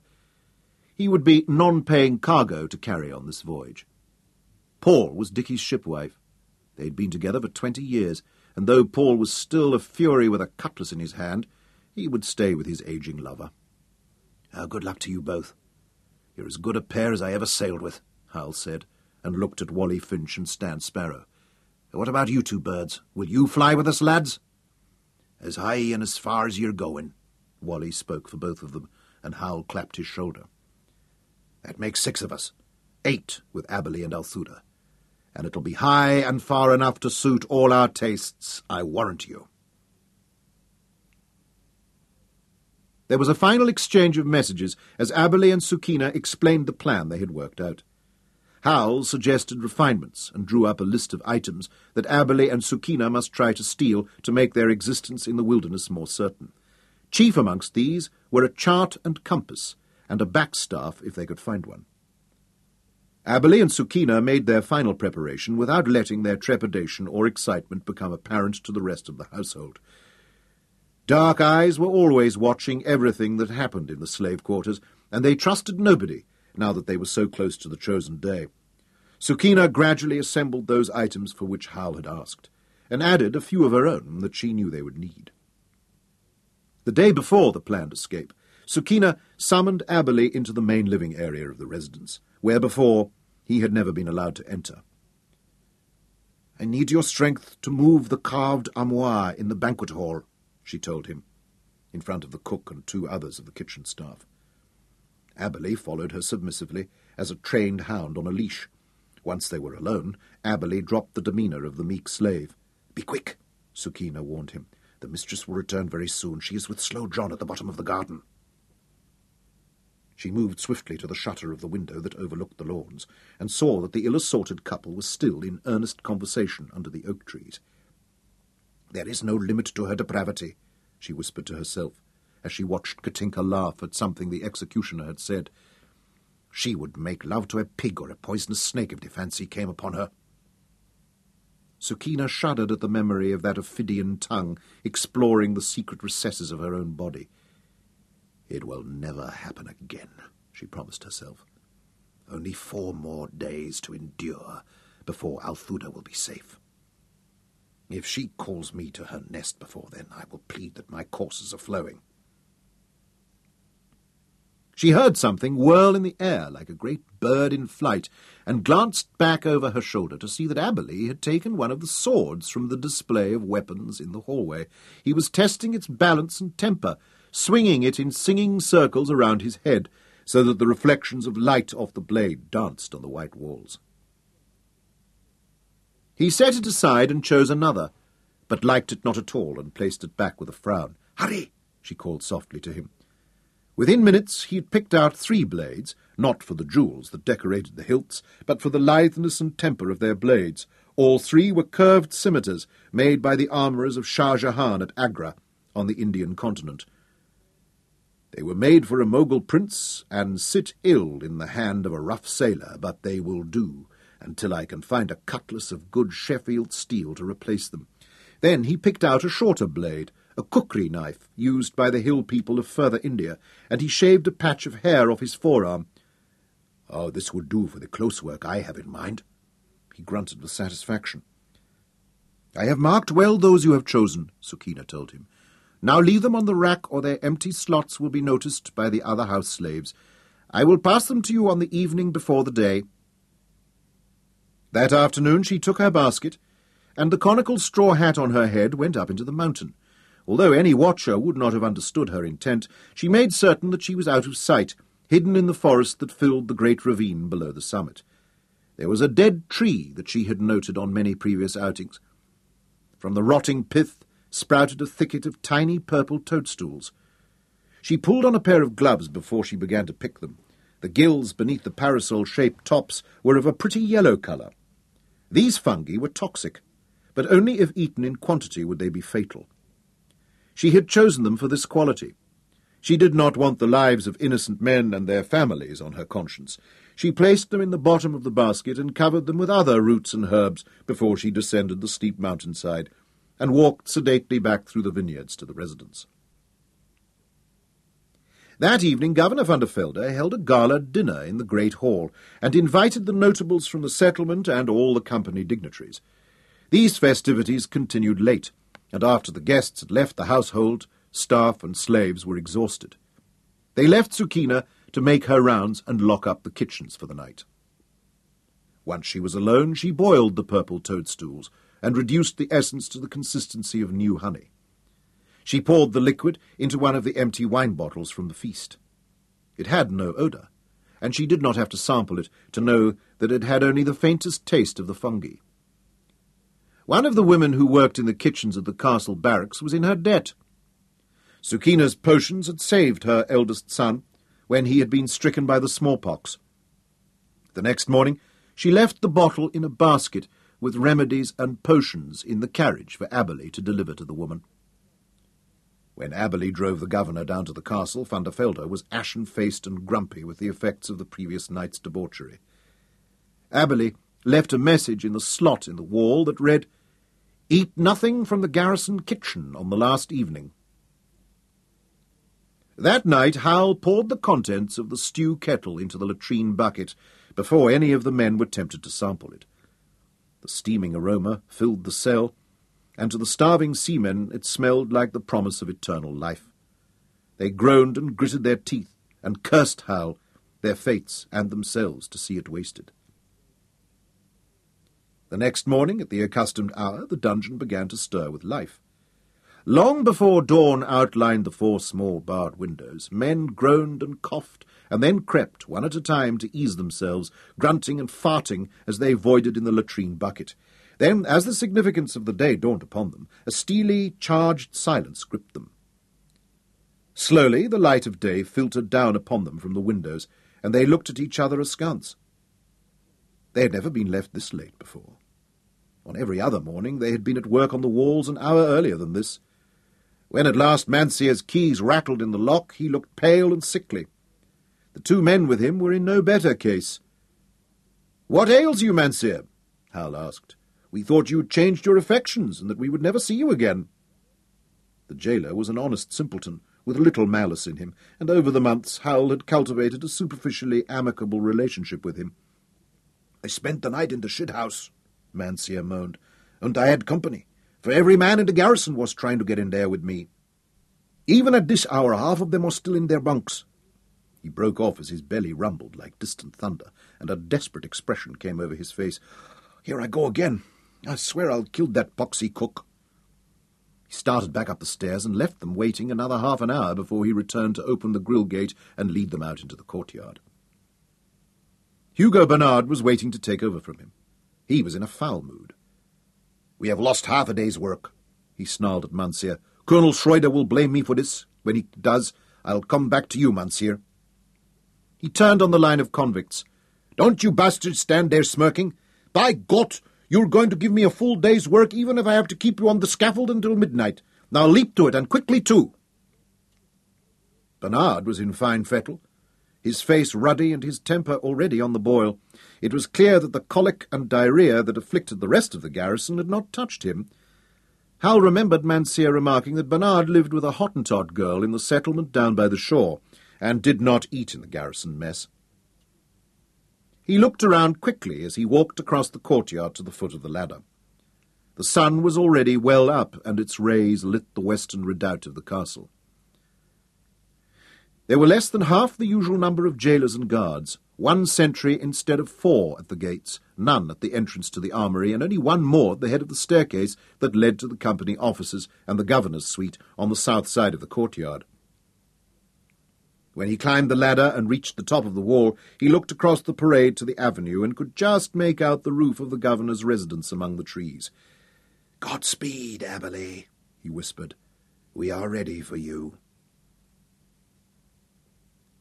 Aberley brought the carriage round to the front of the residence, a few minutes earlier than the governor's wife had ordered it, and pulled up the horses below the portico. Almost immediately Sukina appeared in the doorway and called to him. "Aberley, the mistress has some packages to take with us in the carriage." Her tone was light and easy, with no hint of strain. "Please come and carry them down." This was for the benefit of the others whom she knew would be listening. Obediently, Aberley locked the brake on the carriage wheels, and with a quiet word to the horses, jumped down from the coachman's seat. He moved without haste, and his expression was calm as he followed Sukina into the house. He came out again a minute later, carrying a rolled-up silk rug and a set of leather saddlebags. He went to the back of the carriage and placed this luggage in the panniers, then closed the lid. There was no air of secrecy about his movements, and no furtiveness to alert any of the other slaves. The 2 maids, who were busy sweeping the front terrace, did not even look up at him.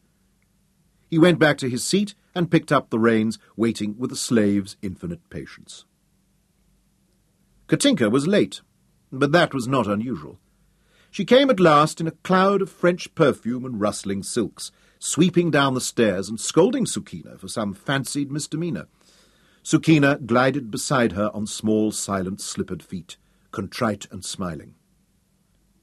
Katinka climbed up into the carriage like a queen on her way to her coronation, and imperiously ordered Sukina, "Come and sit here beside me." Sukina gave her a curtsy with her hands to her lips. She had hoped that Katinka would give her that command. When she was in the mood for physical intimacy, Katinka wanted her close enough to be able to stretch out her hand and touch her. At other times she was cold and aloof, but at all times unpredictable. "'Tis an omen for good that she does what I intended," Sukina encouraged herself, as she took the seat opposite her mistress and smiled at her lovingly. "Drive on, Aberley," Katinka called, and then, as the carriage pulled away, gave her attention to Sukina. "How does this colour suit me in the sunlight? Does it not make me seem pale and insipid?" "It goes beautifully with your skin, mistress," Sukina told her what she wanted to hear.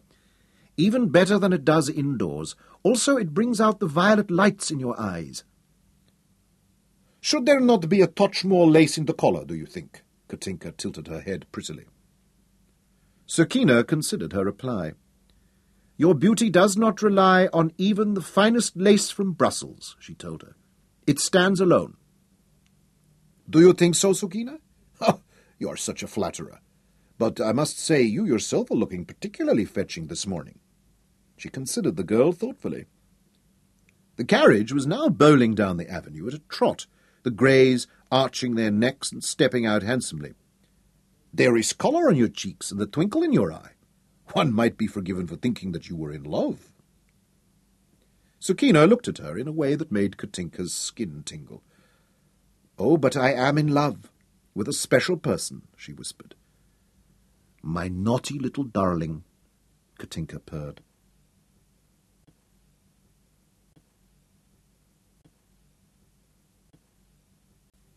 The carriage came out into the parade and turned towards the castle. Katinka was so engrossed that for some while she did not realize where they were heading. Then a shadow of annoyance crossed her face, and she called sharply, "Aberley, what are you doing, idiot? Not to the castle. We are going to Mafro de Val." Aberley seemed not to have heard her. The greys trotted straight on towards the castle gates. "Sukina, tell the fool to turn around." Sukina stood up quickly in the swaying carriage, then sat down close beside Katinka and slipped her arm through that of her mistress, holding her firmly. What on earth are you doing, child? Not here. Have you lost your mind? Not in front of the whole colony. She tried to pull her arm, but Sukina held it with a strength that shocked her. We are going into the castle, Sukina said quietly, and you are to do exactly what I tell you to do. Aberley, stop the carriage this instant! Katinka raised her voice and made to stand up. But Sukina jerked her down in her seat. Don't struggle, Sukina ordered, or I will cut you. I will cut your face first so that you are no longer beautiful. Then, if you still do not obey, I will send this blade through your slimy, evil heart. Katinka looked down, and for the first time saw the blade that Sukina held to her side. That dagger had been a gift from one of Katinka's lovers, and she knew just how sharp was its slender blade. Sukina had stolen it from Katinka's closet. Are you mad? Katinka blanched with terror and tried to squirm away from the needlepoint. Yes, mad enough to kill you and to enjoy doing it. Sukina pressed the dagger to her side, and Katinka screamed. The horses pricked their ears. If you scream again, I will draw your blood, Sukina warned. Now hold your tongue and listen while I tell you what you are to do. I will give you to Slow John and laugh as he draws out your entrails, Katinka blustered. But her voice shook, and terror was in her eyes. You will never laugh again, not unless you obey me. This dagger will see to that. And she pricked Katinka again, hard enough to pierce cloth and skin, so that a spot of blood the size of a silver guilder appeared on her bodice. Please, Katinka whimpered. Please, Sukina, I will do as you say. Please don't hurt me again. You said you loved me. And I lied, Sukina hissed at her. I lied for my brother's sake. I hate you. You will never know the strength of my hatred. I loathe the touch of your hands. I am revolted by every filthy, evil thing you forced me to do.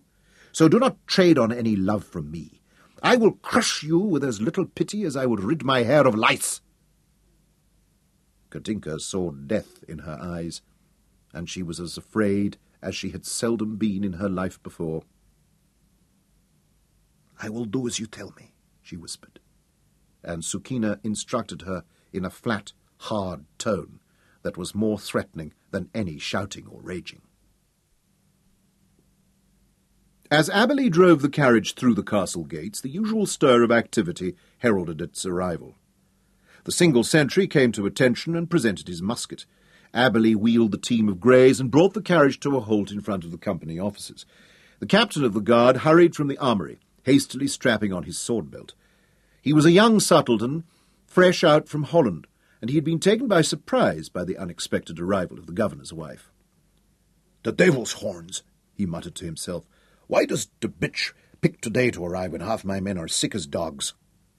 He looked anxiously at the single guard at the door to the company offices, and saw that the man's face still had a pale greenish tinge. Then he realized that the governor's wife was beckoning him from her seat in the carriage. He broke into a run across the courtyard, straightening his cap and tightening the strap under his chin as he went.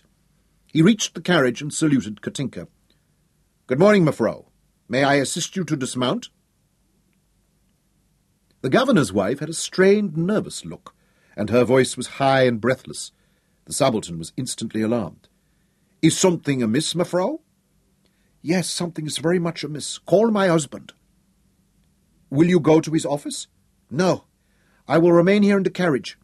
Go to him this instant and tell him that I say he must come immediately. It is a matter of the utmost importance, life and death. Go, hurry."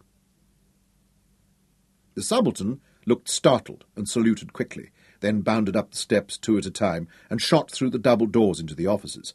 While he was gone, Aberley dismounted, went to the panniers at the back of the carriage and opened the lid. Then he glanced around the courtyard. There was one guard at the gates and another at the head of the stairs, but, as usual, the slow match of their muskets was unlit. There was no sentry posted at the doors of the armoury, but from where he stood he could see through the window that 3 men were in the guardroom.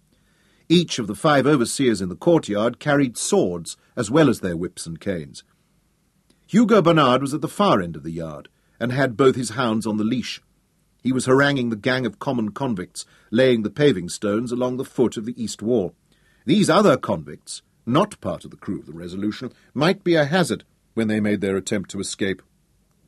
Nearly 200 were working on the walls, the multi-hued dregs of humanity. They could easily hamper the rescue attempt by blocking the escape route or even by trying to join in with the Resolution's crew, mobbing the carriage when they realized what was happening. "We'll deal with that when it happens," he thought grimly, and turned his full attention to the armed guards and overseers who were the primary threat. With Bernard and his gang, there were 10 armed men in sight, but an outcry could bring another 20 or 30 soldiers hurrying out of the barracks and across the yard. The whole business could get out of hand quickly. He looked up to find Hal and Big Daniel watching him from the scaffold. Hal already had the rope of the gantry in his hand. The tail looped around his wrist. Ned Tyler and Billy Rogers were on the lower tier, and the 2 birds, Finch and Sparrow, were working near Althuda in the courtyard. They were all pretending to carry on with their tasks, but were eyeing Aberley surreptitiously. Aberley reached into the pannier and loosened the twine that secured the rolled silk carpet. He opened a flap of it, and without lifting them clear, revealed the 3 Mogul scimitars and the single kukri knife that he had chosen for himself. He knew that from their vantage point, Hal and Big Daniel could see into the pannier. Then he stood immobile and expressionless at the back wheel of the carriage. Suddenly the governor burst hatless, and in his shirt-sleeves, through the double doors at the head of the staircase, and came down at an ungainly, lurching run. "What is it, mevrouw?" he called urgently to his wife when he was halfway down. "They say you sent for me, and it is a matter of life and death." "Hurry!" Katinka cried plaintively. "I am in the most terrible predicament." He arrived at the door of the carriage, panting wildly. "Tell me what ails you, mevrouw," he gasped. Aberley stepped up behind him and hooked one great arm around his neck, pinning him helplessly. Van der Velde began to struggle. For all his obesity, he was a powerful man, and even Aberley had difficulty in holding him. "What in the devil's name are you doing?" he roared in outrage. Aberley placed the blade of the kukri at his throat. When Van der Velde felt the cold touch of steel and the sting of the razor edge, his struggles ceased. "I will slit your throat like the great hog you are," Aberley whispered in his ear. "And Sukina has a dagger at your wife's heart. Tell your soldiers to stay where they are and throw down their arms." The subaltern had started forward at Van der Velde's cry, and his sword was halfway out of its scabbard as he rushed down the stairs. "Stop!" Van der Velde shouted at him in terror. "Don't move, you fool! You will have me killed!" The subaltern halted and dithered uncertainly. Aberley tightened his lock around the governor's throat. "Tell him to throw down his sword." "Throw down your sword!" Van der Velde whinnied. "Do as he says! Can't you see he has a knife at my throat?" The subaltern dropped his sword, which clattered down the steps. 50 feet above the courtyard, Hal sprang out from the scaffold, hanging on the rope from the gantry, and Big Daniel belayed the other end, breaking the speed of his fall. The sheaves squealed as he plummeted down and landed in balance on the cobbles. He leapt to the rear of the carriage and seized one of the jewelled scimitars. With the next leap he was halfway up the steps, where he stooped and swept up the subaltern's sword in his left hand. He placed the point under the officer's chin and said, "Order your men to throw down their weapons." "Lay down your arms, all of you," the subaltern yelled. "If any man amongst you brings harm to the governor or his lady, he will pay for it with his own life." The sentries obeyed with alacrity, dropping their muskets and sidearms to the paving stones. "You too!" Van der Velde howled at the overseers, and with reluctance they obeyed. However, at that moment, Hugo Bernard was screened by a pile of masonry blocks. He stepped quietly into the doorway to the kitchens, dragging his 2 hounds with him, and crouched there, waiting for his opportunity. Down from the scaffold scrambled the other seamen. Sparrow and Finch from the lower tier were first to reach the courtyard, but Ned, Big Daniel, and Billy Rogers were seconds behind them. "Come on, Althuda!" Hal called, and Althuda dropped his mallet and chisel and ran to join him. "Catch!" Hal lobbed the jewelled scimitar in a high, glinting parabola, and Althuda reached up and caught it by the hilt, plucking it neatly out of the air. Hal wondered what class of swordsman he was. As a fisherman, it was unlikely that he would have had much practice. "I shall have to shield him if it comes to a fight," he thought, and looked around quickly. He saw Daniel pulling the other weapons out of the pannier at the back of the carriage. The twin scimitars looked like toys in his huge fist. He tossed one to Ned Tyler and kept the other for himself as he ran to join Hal. Hal picked up a sword that a sentry had dropped and threw it to Big Daniel. "This one's more your style, Master Danny," he yelled, and Daniel grinned, showing his broken black teeth as he caught the heavy infantry weapon and made it hiss in the air as he cut left and right. "Sweet Jesus, it's good to have a real blade in my hand again," he exulted, and tossed the light scimitar to Wally Finch. "A tool for a man, but a toy for a boy." "Aberley, keep a firm hold on that great hog. Cut his ears off if he tries to be crafty," Hal shouted. "The rest of you, follow me." He dropped down the staircase and raced towards the doors of the armoury, with Big Daniel and the others on his heels. Althuda began to follow him also, but Hal stopped him. "No, not you. You look after Sukina." As Althuda turned back and they ran on across the courtyard, Hal snapped at Daniel. "Where's Bernard?" "Oh, the murdering bastard were here not a moment past, but I don't see him now." "Keep a good lookout for his topsails. We'll have trouble with that swine yet." Hal burst into the armoury. The 3 men in the guard-room were slumped on the bench. 2 were asleep, and the third scrambled to his feet in bewilderment. Before he could recover his wits, Hal's point was pressed to his chest. "Stay where you are, or I'll look at the colour of your liver." The man dropped back into his seat. "Here, Ned," Hal called to him as Ned rushed in. "Play wet nurse to these infants," and left them in his charge as he ran after Daniel and the other seamen. Daniel charged the heavy teak door at the end of the passage, and it burst open before his rush. They had never before had a chance to look into the armoury, but now, at a glance, Hal saw that it was all laid out in a neat and orderly fashion. The weapons were in racks along the walls, and the powder kegs stacked to the ceiling at the far end. "Pick your weapons and bring a keg of powder each," he ordered, and they ran to the long racks of infantry swords, polished, gleaming, and sharpened to a bright edge. Further back were the racks of muskets and pistols.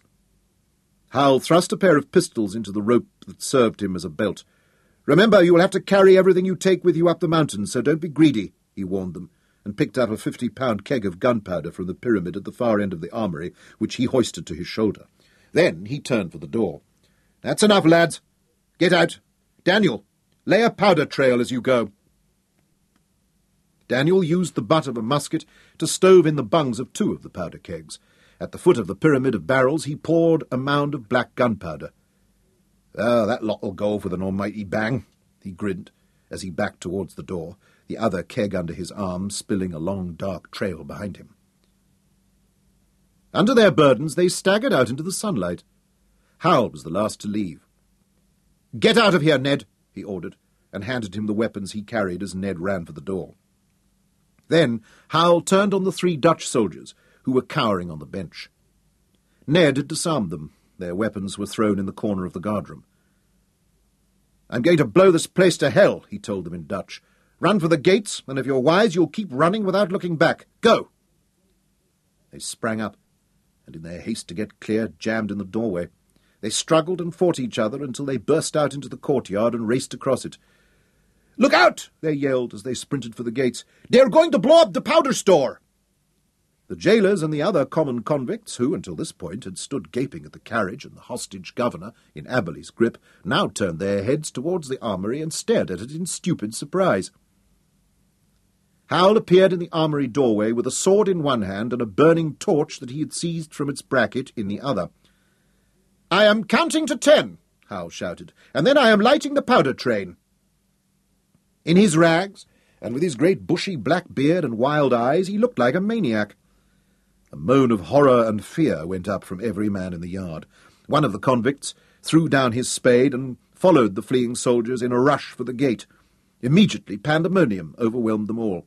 200 convicts and soldiers stormed the gates in a rush for safety. Von der Velde struggled in Aberley's grip and screamed, "Let me go! The idiot is going to blow us all to perdition! Let me go! Run! Run!" His shrieks added to the panic, and within the time it takes to draw and hold a long breath, the courtyard was deserted except for the group of seamen around the carriage and Hal. Katinka was screaming and sobbing hysterically, but Sukina slapped her hard across the face. Keep quiet, you simpering ninny, or I'll give you a good reason to blubber."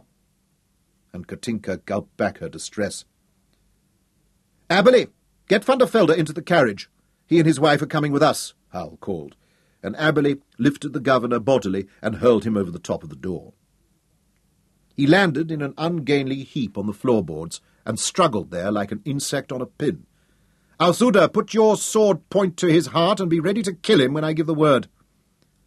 "I will look forward to it," Althuda shouted, dragged by Van der Velde upright, and then thrust him into the seat facing his wife. "Where should I give it to you?" he asked. "In your fat gut, perhaps?"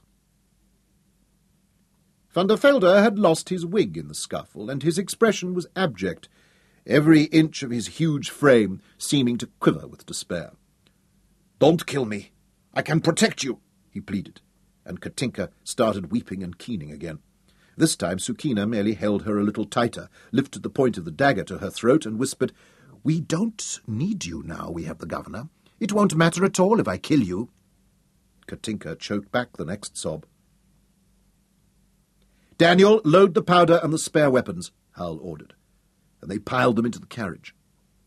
The elegant vehicle was no wagon, and the coachwork sagged under the load on its delicately sprung suspension. "That's enough. It will take no more," Aberley stopped them, throwing the last few powder kegs on board. "One man to each horse," Hal commanded. "Don't try to board them, lads. You're none of you riders. You'll fall off and break your necks, which won't matter much, but your weight will kill the poor beasts before we've gone a mile, and that will matter. Lay hold of their rigging and let them tow you along." They ran to their places around the team of horses and latched onto their harness. "Leave space for me on the larboard bow, lads," he called, and even in her excitement and agitation Sukina laughed aloud at his use of the nautical terms. His men understood, though, and left the offside lead horse for him. Aberley leapt to his place on the coachman's seat, while in the body of the carriage Althuda menaced Van der Velde and Sukina held her dagger to Katinka's white throat. Aberley wheeled the team and shouted, "Come on, Guntuani! It is time to go. The garrison will wake up at any moment now." As he said it, they heard the flat report of a pistol shot, and a garrison officer ran from the doorway of the barracks across the square, waving his smoking pistol, shouting to his men to form up on him. "Stand to arms! On me, the first company!" Hal paused only a moment to light the slow match of one of his pistols from the burning torch, then tossed the torch onto the powder train and waited to see it flare and catch. The smoking flame started snaking back through the doors of the armoury into the passageway that led to the main powder magazine. Then he sprang down the steps into the courtyard and raced to meet the overloaded carriage, as Aberley drove the horses in a circle and lined up for the gates. He was almost there, raising his hand to seize the bridle of the leading grey gelding, when suddenly Aberley shouted in agitation, "Guntuani! Behind you! Have a care!" Hugo Bernard had appeared in the doorway, where he and his hounds had taken shelter at the first sign of trouble. Now he slipped both dogs from the leash, and with wild yells of encouragement sent them in pursuit of Hal. "Fatum! Catch him!" he yelled, and the animals raced towards him in a silent rush, running side by side, striding out and covering the length of the courtyard like a pair of whippets coursing a hare.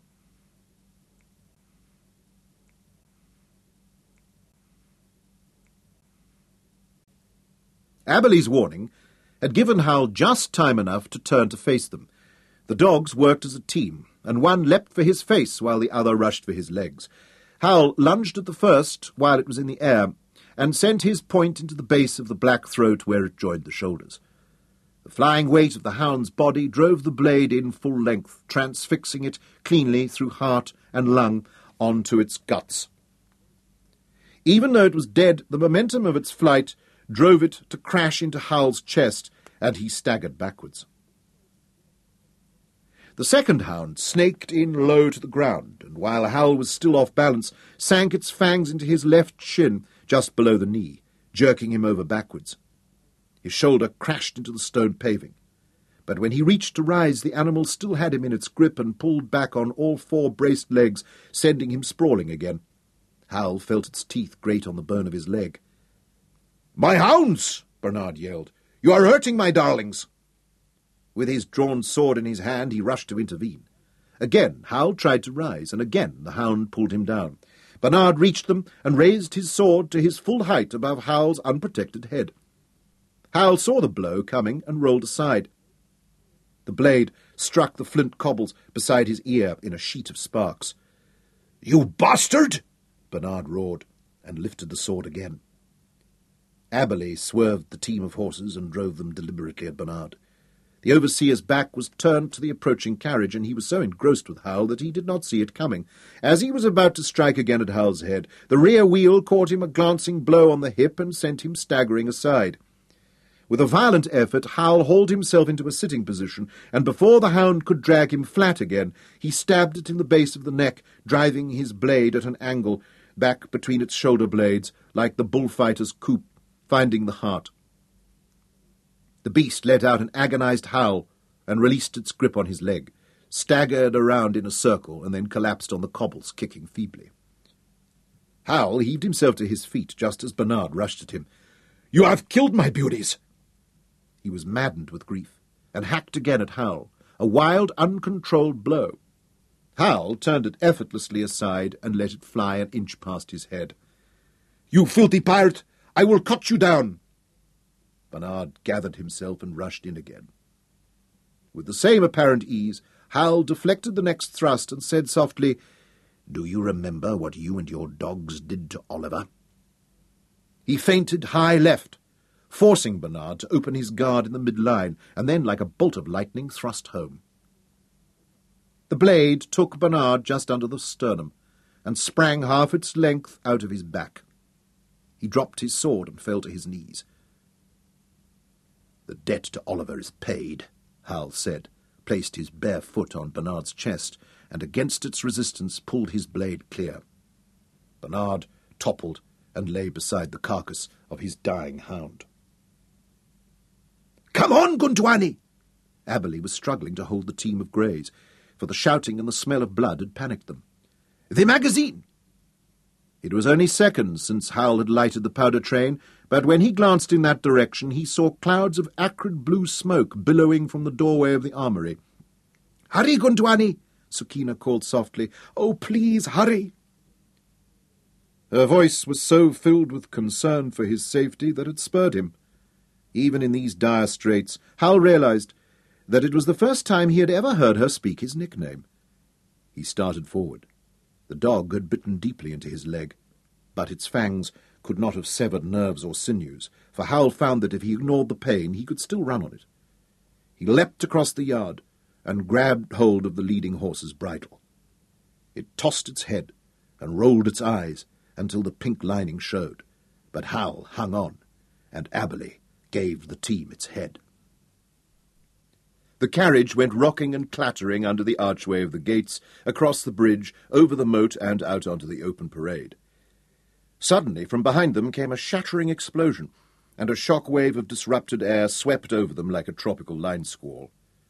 The horses reared and plunged in terror, and Hal was lifted off his feet. He clung desperately to the traces and looked back. A tower of dun-coloured smoke rose swiftly from the interior courtyard of the castle, spinning and revolving upon itself, shot through with dark flames and scraps of debris and wreckage. In the midst of this plume of destruction, a single human body cartwheeled 100 feet into the sky. "For Sir Hal and King Charlie!" Big Daniel roared, and the other seamen took up the cheering, beside themselves with excitement at their escape. However, when Hal looked back again, he could see that the massive outer walls of the castle were untouched by the detonation. The barracks had been built of the same heavy stonework, and almost certainly had withstood the blast. 200 men were housed in there, 3 companies of greenjackets, and even now they were probably recovering their wits after the explosion. Soon they would come pouring out through the castle gates in full pursuit. And where, he wondered, was Colonel Cornelius Schroeder? The carriage was pounding across the parade at a gallop. Ahead ran a mob of escaped convicts. They were scattering in every direction, some leaping over the stone wall of the company gardens and heading for the mountain, others running for the beach to find a boat in which to make good their flight. Out on the parade, where the few stunned burghers and house slaves who were abroad at this time of the forenoon, they gawked in amazement at the tide of fugitives, then at the rolling cloud of smoke that enveloped the castle, and then at the even more extraordinary sight of the advancing governor's carriage, festooned with a motley array of desperate tatterdemalion outlaws and pirates, screaming like madmen and brandishing their weapons. As the vehicle bore down on them, they scattered frantically. "The pirates have escaped from the castle! Run, run!" At last they recovered and spread the alarm. The cry was taken up and shouted ahead of them through the huts and hovels of the settlement. Hal could see the burghers and their slaves hurrying to escape the bloodthirsty pirate crew. One or two of the braver souls had armed themselves, and there was a desultory popping of musket fire from some of the cottage windows. But the range was long, the aim hurried and poor. Hal did not even hear the flight of the balls, and none of the men or horses were hit. The carriage swept on past the first buildings, following the only road that skirted the curving beach of Table Bay, and headed out into the unknown. Hal looked back at Aberley. "Slow down, damn you! You'll blow the horses before we've got past the town." Aberley stood upright and pulled the horses back. "Whoa, Royal! Slow down, Cloud!" But the team were bolting, and had almost reached the outskirts of the settlement before Aberley was able to wrestle them to a trot. They were all sweating and snorting from the gallop, but were far from spent. As soon as they were under control, Hal loosed his grip on the harness and turned back to jog beside the carriage. "Althuda," he called, "instead of sitting up there like a gentleman on a Sunday picnic, make sure all the muskets are primed and loaded. Here." He passed up the pistol with the burning match. "Use this to light the match on all the weapons.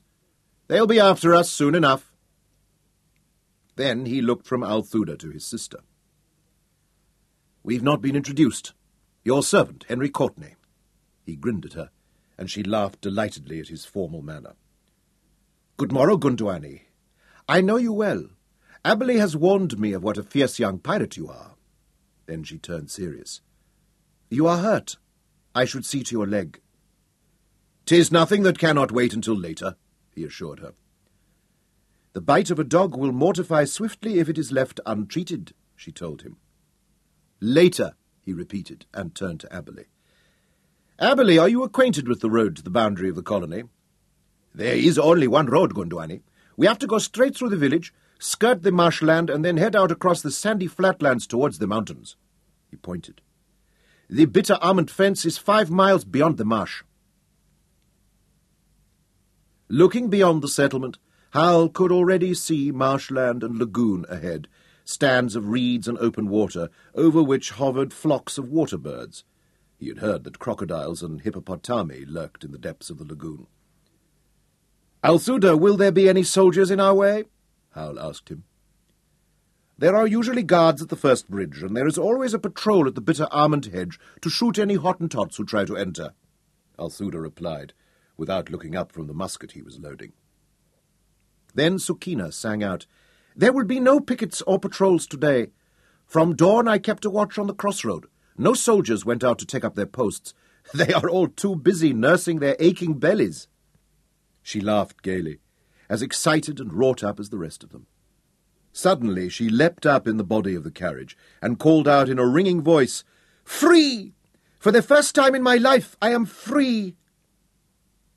Her plait had tumbled down and come loose. Her hair streamed out behind her head. Her eyes sparkled, and she was so beautiful that she epitomized the dreams of every one of the ragged seamen. Although they cheered her, "You and us also, darling," it was Hal at whom she was looking with those laughing eyes. As they passed the buildings of the settlement, the warning cries had been shouted ahead of them. "Beware, the pirates have escaped! The pirates are on the rampage!" The good citizens of Good Hope scattered before them. Mothers rushed into the street to seize their offspring and drag them indoors, to throw the door bolts and slam down the shutters. "You are safe now. You have escaped clean away. Please will you not let me free, Sir Henry?" Katinka had recovered from her shock sufficiently to plead for her life. "I swear I have never meant you harm. I saved you from the gallows. I saved Althuda also. I will do anything you say, Sir Henry. Just please set me free." She whimpered, clinging to the side of the carriage. "You may call me sir now, and make me those declarations of goodwill, but they would have stood my father in better stead while he was on his way to the gallows." Howl's expression was so cold and remorseless that Katinka recoiled and fell back in the seat beside Sukina, sobbing as though her heart were breaking. The seamen running with Howl shouted their scorn and hatred at her. "You wanted to see us hanged, you painted doxy, and we're going to feed you to the lions out there in the wilderness," gloated Billy Rogers. Katinka sobbed afresh and covered her face with her hands. "I never meant any of you harm. Please let me go." The carriage rolled steadily down the empty street, and the last few huts and hovels of the settlement were all that lay ahead when Althuda rose from his seat and pointed back down the gravel-surfaced road towards the distant parade. "Horsemen coming at the gallop!" he cried.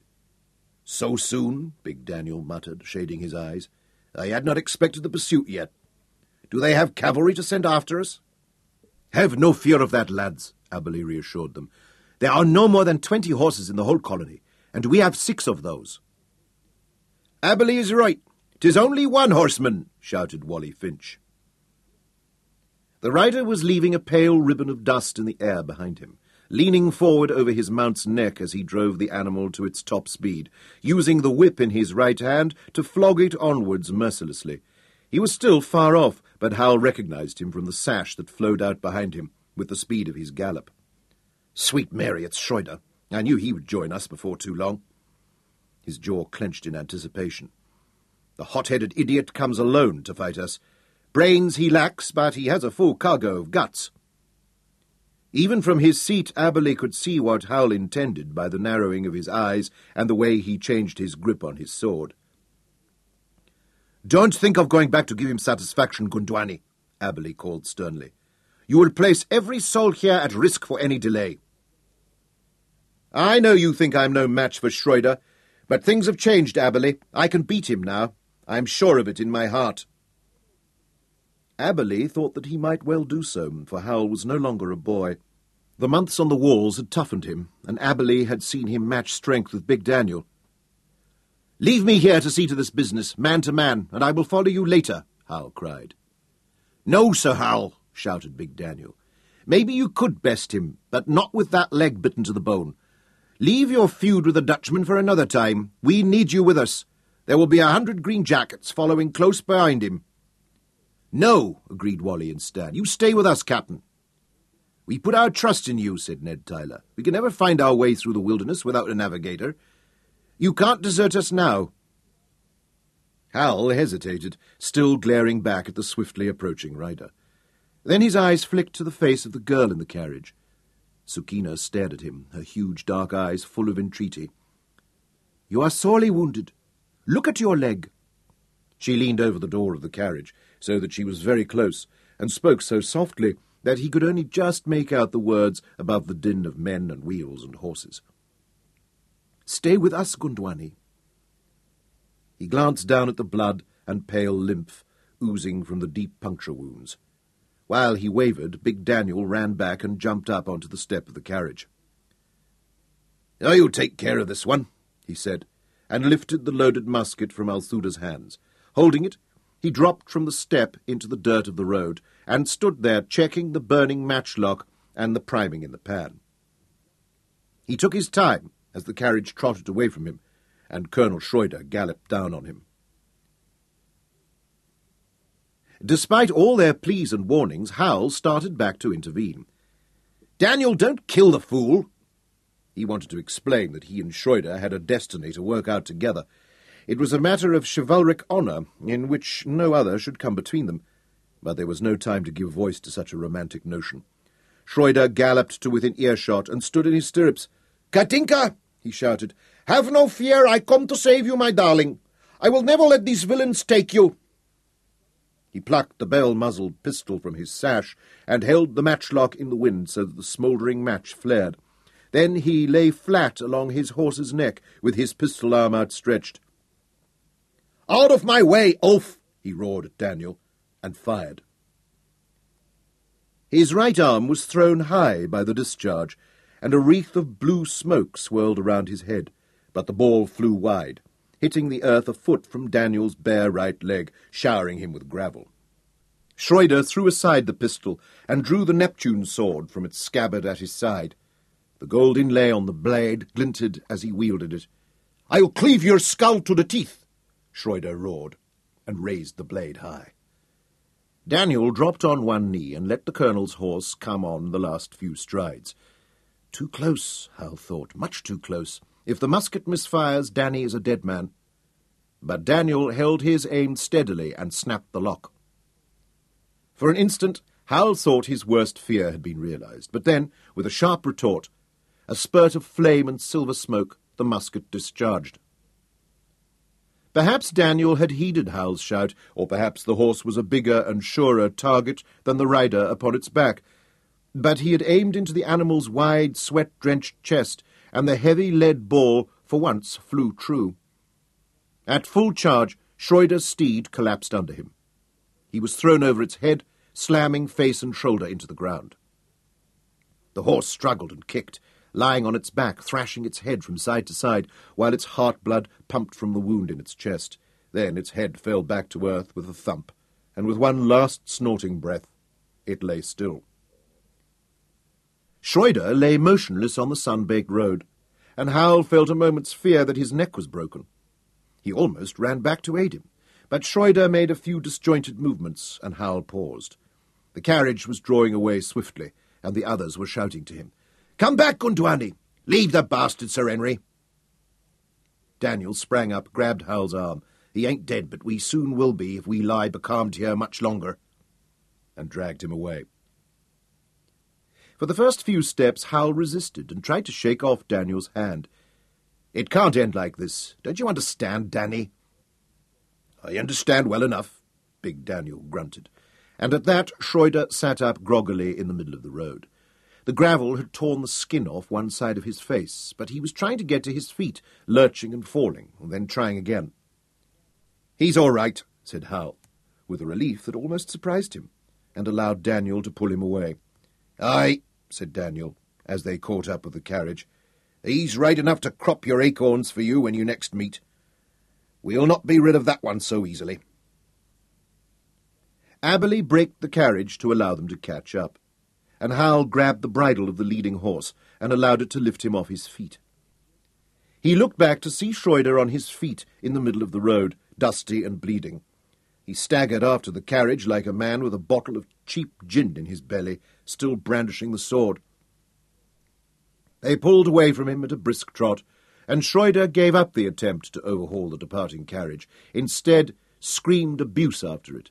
"By God, Henry Courtney, I am coming after you, even if I have to follow you to the very gates of hell. I have you in my eye, sir. I have you in my heart." "When you come, bring with you that sword you stole from me," Hal shouted back. "I'll spit you with it like a sucking pig for the devil to roast." His seamen hooted with laughter, and gave the colonel an assortment of obscene farewell gestures. "Katinka, my darling," Schroeder changed his tone, "do not despair. I will rescue you. I swear it on my father's grave. I love you with my very life."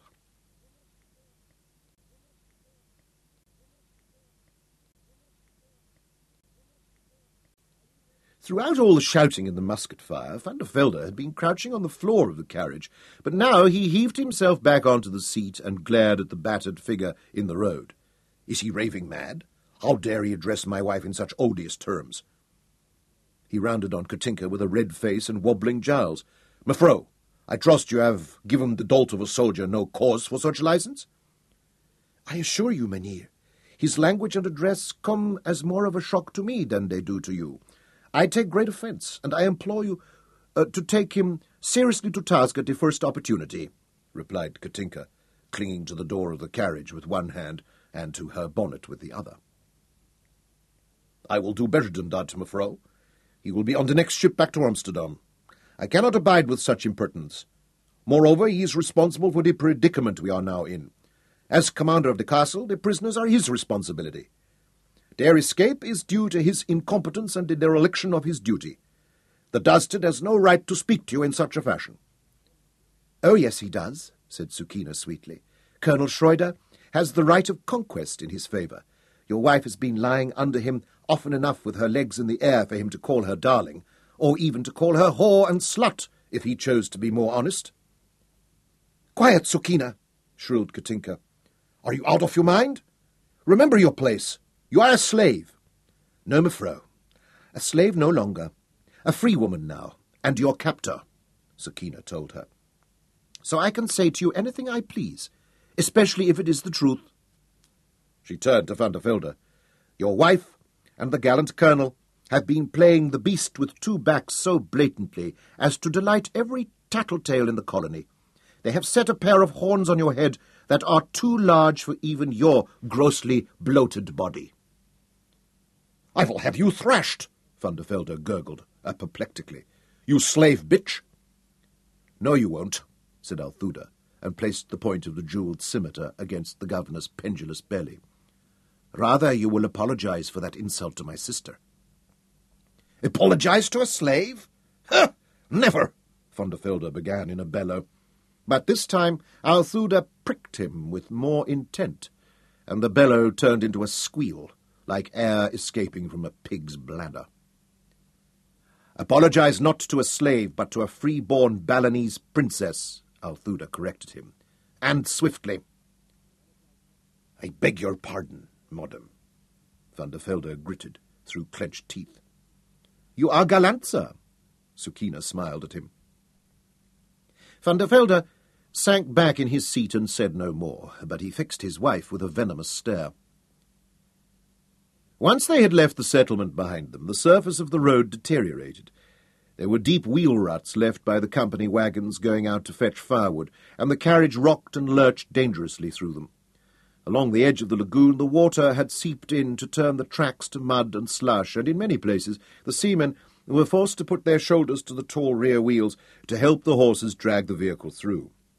It was late morning before they saw ahead the framework of the wooden bridge over the first river. "Soldiers!" Aberley called. From his high seat he had picked out the glint of bayonet and the shape of the tall helmets. "Only 4, said Hal. His eyes were still the sharpest of all. "They'll not be expecting trouble from this direction." He was right. The corporal of the bridge guard came forward to meet them, puzzled but unalarmed, his sword sheathed and the match on his pistols unlit. Hal and his crew disarmed him and his men, stripped them to their breeches, and sent them running back towards the colony with a discharge of muskets over their heads. While Aberley walked the carriage over the bridge and took it on along the rudimentary track, Hal and Ned Tyler climbed beneath the wooden structure and roped a barrel of gunpowder under the heavy timber king-post. When it was secure, Hal used the butt of his pistol to drive in the bung of the barrel, thrust a short length of slow match into it, and lit it. He and Ned scrambled back onto the roadway and ran after the carriage. Hal's leg was painful now. It was swelling and stiffening. But he was looking back over his shoulder as he hobbled along through the ankle-deep sand. The centre of the bridge suddenly erupted in a spout of mud, water, shattered planks and piers. The wreckage fell back into the river. "That'll not hold the good colonel long. But at least he will get his breeches wet," Hal muttered, as they caught up with the carriage. Althuda jumped down and called to him. "Take my place. You must favour that leg." "There's little wrong with my leg," Hal protested. "Other than it can barely carry your weight," said Sukina sternly, leaning over the door. "Come up here at once, Gundwani, or else you will do lasting damage to it." Meekly, Hal climbed up into the coach and took the seat opposite Sukina. Without looking at the pair, Aberley grinned to himself. Already she gives the orders and he obeys. It seems they have the tide and a fair wind behind them. "Let me look at that leg," Sukina ordered, and Hal placed it on the seat between her and Katinka. "Take care, you clod," Katinka snapped, and pulled away her skirts. "You will bloody my dress." "If you do not have a care to your tongue, it will not be the only thing I will bloody," Hal assured her, and scowled. She withdrew into the furthest corner of the seat. Sukina worked over the leg with swift, competent hands. I should lay a hot poultice on these bites, for they are deep and will certainly fester, but I need boiling water. She looked up at Hal. You'll have to wait for that until we reach the mountains, he told her. Then, for a while, their conversation broke down, and they gazed into each other's eyes bemusedly. This was as close as they had ever been, and each found something in the other to amaze and delight them. Then Sukina roused herself. I have my medicines in the saddle-bag, she said briskly, and climbed over the seat to reach the panniers on the back of the carriage. She hung there as she rummaged in the leather bags. The carriage jolted on over the rough track, and Hal looked with awe on her small rounded bottom pointed skywards. Despite the ruffles and petticoats that shrouded it, he thought it almost as enchanting as her face. She climbed back with cloths and a black bottle in her hand. I will swab out the wounds with this tincture and then bind them up, she explained, without looking again into the distraction of his green eyes. Avast! Hal gasped at the first touch of the tincture. That burns like the devil's breath. Sukina scolded. You have endured whip and shot and sword and savaging by an animal, but the first touch of medicine and you cry like a baby. Now be still. Aberley's face creased into a bouquet of tattoos and merry laughter lines, but though his shoulders shook, he held his peace. Hal sensed his amusement and rounded on him. How far ahead is the bitter almond hedge? Another league. Will Saba meet us there? That is what I believe, if the green jackets don't catch up with us first. Methinks we will have some respite. Schroeder made an error by rushing alone in pursuit of us. He should have mustered his troops and come after us in an orderly fashion. My guess is that most of the green jackets will be chasing the other prisoners we turned free. They'll concentrate on us only once Schroeder takes command. And he has no horse, Sukina added. I think we will get clear away, and once we reach the mountains... She broke off and lifted her eyes from Hal's leg. Both she and Hal looked ahead to the high blue rampart that filled the sky ahead. Van der Velde had been avidly following this conversation, and now he broke in. The slave wench is right. You have succeeded in this underhand scheme of yours, more's the pity. However, I am a reasonable man, Henry Courtney. Set my wife and me free now. Give the carriage over to us, and let us return to the colony. In exchange, I will give you my solemn undertaking to call off the chase. I will order Colonel Schroeder to send his men back to their barracks. He turned on Hal what he hoped was an open and guileless countenance. I offer you my word as a gentleman on it. Hal saw the cunning and malice in the governor's eyes. Your Excellency, I am uncertain of the validity of your claim to the title of gentleman, besides which I should hate to be deprived so soon of your charming company. At that moment, one of the front wheels of the carriage crashed into a hole in the tracks. The aardvarks dig these burrows, Althuda explained, as Hal clambered down from the lopsided vehicle. Pray, what manner of man or beast is that? The earth-pig, a beast with a long snout and a thick tail that digs up the burrows of ants with its powerful claws and devours them with its long, sticky tongue, Althuda told him. Hal threw back his head and laughed. Ha! Of course I believe that. I also believe that your earth-pig flies, dances the hornpipe, and tells fortunes by cards. You have a few things yet to learn about the land that lies out there, my friend, Althuda promised him. Still chuckling, Hal turned from him. Come on, lads, he called to his seamen. Let's get the ship off the reef and running before the wind again. He made Van der Velde and Katinka get out, and the rest of them strained with the horses to pull the carriage free. From here onwards, though, the track became barely passable, and the bush on either hand grew taller and more dense as they went on. Within the next mile they were stuck in holes twice more. It's almost time to get rid of the carriage. We can get on faster on our own shanks, Hal told Aberley quietly. How much further to the hedge? I thought we should have reached it by now, Aberley replied, but it cannot be far. They came to the boundary around the next kink in the narrow track. The famous bitter almond hedge was a straggly and blighted excrescence, hardly shoulder-high, but the road ended dramatically against it. There was also a rough hut, which served as a guard-post to the border picket, and a notice in Dutch. "Warning," the notice began, in vivid scarlet letters, and went on to forbid movement by any person beyond that point, with the penalty for infringement being imprisonment or the payment of a fine of 1,000 guilders or both. The board had been erected in the name of the governor of the Dutch East India Company. Howell kicked open the door of the single room of the guard hut and found it deserted. The fire on the open hearth was cold and dead. A few articles of company uniform hung on the wooden pegs in the wall, and a black kettle stood over the dead coals, with odd bowls, bottles, and utensils lying on the rough wooden table or on shelves along the walls. Big Daniel was about to put the slow match to the thatch, but Hal stopped him. "No point in giving Schroeder a smoke beacon to follow," he said. "And there's naught of value here. Leave it be," and limped back to where the seamen were unloading the carriage. Aberley was turning the horses out of the traces, and Ned Tyler was helping him to improvise pack saddles for them, using the harness, leatherwork, and canvas canopy from the carriage.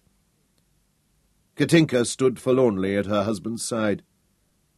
"What is to become of me, Sir Henry?" she whispered as he came up. "Some of the men want to take you up into the mountains and feed you to the wild animals," he replied. Her hand flew to her lips, and she paled.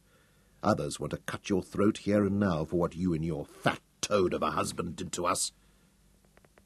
"You would never allow such a thing to happen," Van der Velde blustered. "I only did what was my duty." "You're right," Hal agreed. "I think throat-cutting too good for you. I favour hanging and drawing, as you did to my father." He glared at him coldly, and Van der Velde quailed. "However, I find myself sickened by you both. I want no further truck with either of you, and so I leave you and your lovely wife to the mercy of God, the devil, and the amorous Colonel Schroeder." He turned and strode away to where Aberley and Ned were checking and tightening the loads on the horses. 3 of the greys had kegs of gunpowder slung on each side of their backs. 2 carried bundles of weapons, and the 6th horse was loaded with Sukina's bulky saddlebags. "All shipshape, Captain." Ned knuckled his forehead. "We can up anchor and get under way at your command." "There's nothing to keep us here. The Princess Sukina will ride on the lead horse." He looked around for her. "Where is she?" "I am here, Guntuani." Sukina stepped out from behind the guard hut. "And I need no mollycoddling. I will walk like the rest of you." Hal saw that she had shed her long skirts, and that she now wore a pair of baggy Balinese breeches and a loose cotton shift that reached to her knees. She had tied a cotton headcloth over her hair, and on her feet were sturdy leather sandals that would be comfortable for walking. The men ogled the shape of her calves in the breeches, but she ignored their rude stares, took the lead rein of the nearest horse, and led it towards the gap in the bitter almond hedge. "Sukina!" Hal would have stopped her, but she recognized his censorious tone and ignored it. He realized the folly of persisting and wisely tempered his next command. "Althuda, you are the only one who knows the path from here. Go ahead with your sister." Althuda ran to catch up with her, and brother and sister led them into the uncharted wilderness beyond the hedge. Hal and Aberley brought up the rear of the column as it wound through the dense scrub and bush. No men had trodden this path recently. It had been made by wild animals. The marks of their hoofs and paws were plain to see in the soft sandy soil, and their dung littered the track. Aberley could recognize each animal by these signs, and as they moved along at a forced pace, he pointed them out to Hal. "That is a leopard, and there is the spoor of the antelope, with the twisted horns we call kudu. At least we shall not starve," he promised. "There is great plenty of game in this land." This was the first opportunity, since the escape, that they had had to talk, and Hal asked quietly, "This Saba, this friend of Althuda, what do you know of him?" "Only the messages he sent." "Should he not have met us at the hedge?" "He said only that he would lead us into the mountains. I expected him to be waiting at the hedge." Aberley shrugged. But with Althuda to guide us, we do not need him.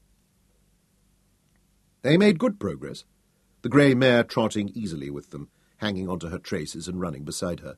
Whenever they passed a tree that would bear Aberley's weight, he shinned up it and looked back for signs of pursuit.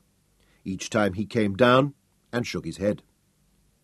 "Schroeder will come," Hal told him.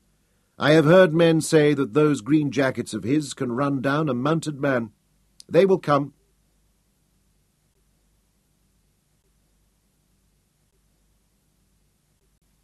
They moved on steadily across the plain, stopping only at the swampy waterholes they passed. Hal hung on to the horse to ease his injured leg, and as he limped along, Aberley recounted all that had happened in the months since they had last been together. Hal was silent as he described in his own language how he had retrieved Sir Francis's body from the gibbet and the funeral he had given him. "It was the burial of a great chief. I dressed him in the hide of a black bull, and placed his ship and his weapons within his reach. I left food and water for his journey, and before his eyes I set the cross of his god." Hal's throat was too choked for him to thank Aberley for what he had done. The day wore on, and their progress slowed as men and horses tired in the soft sandy footing. At the next marshy swamp, where they stopped for a few minutes' rest, Hal took Sukina aside. "You have been strong and brave, but your legs are not as long as ours, and I have watched you stumble with fatigue. From now on you must ride." When she started to protest, he stopped her firmly. "I obeyed you in the matters of my wounds, but in all else I am captain, and you must do as I say. From here on you will ride." Her eyes twinkled.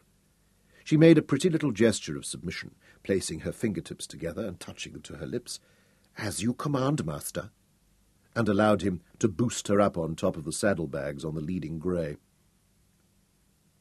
They skirted the swamp and went on a little faster now. Twice more Aberley climbed a tree to look back and saw no sign of pursuit.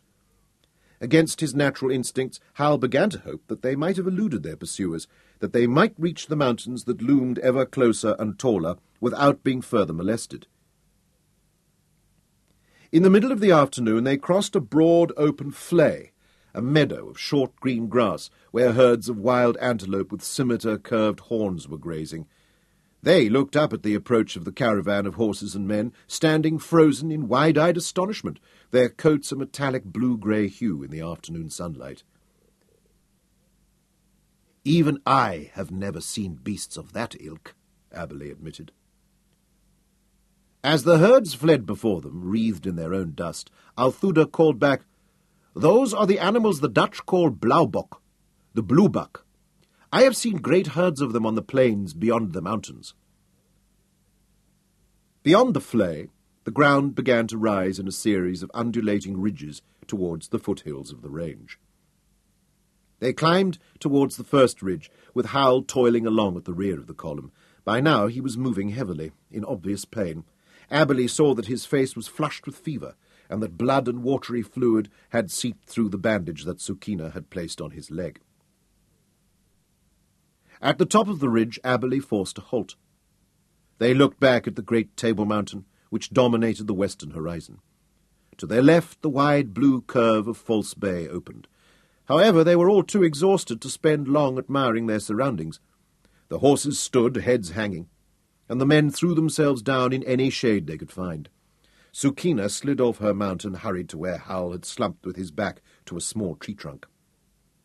She knelt in front of him, unwrapped the bandage from his leg, and drew a sharp breath when she saw how swollen and inflamed it was. She leaned closer and sniffed the oozing punctures. When she spoke, her voice was stern. "You cannot walk further on this. You must ride as you force me to do." Then she looked up at Aberley. "Make a fire to boil water," she ordered him. "We have no time for such tomfoolery," Hal murmured half-heartedly. But they ignored him. Aberley lit a small fire with a slow match and placed over it a tin mug of water.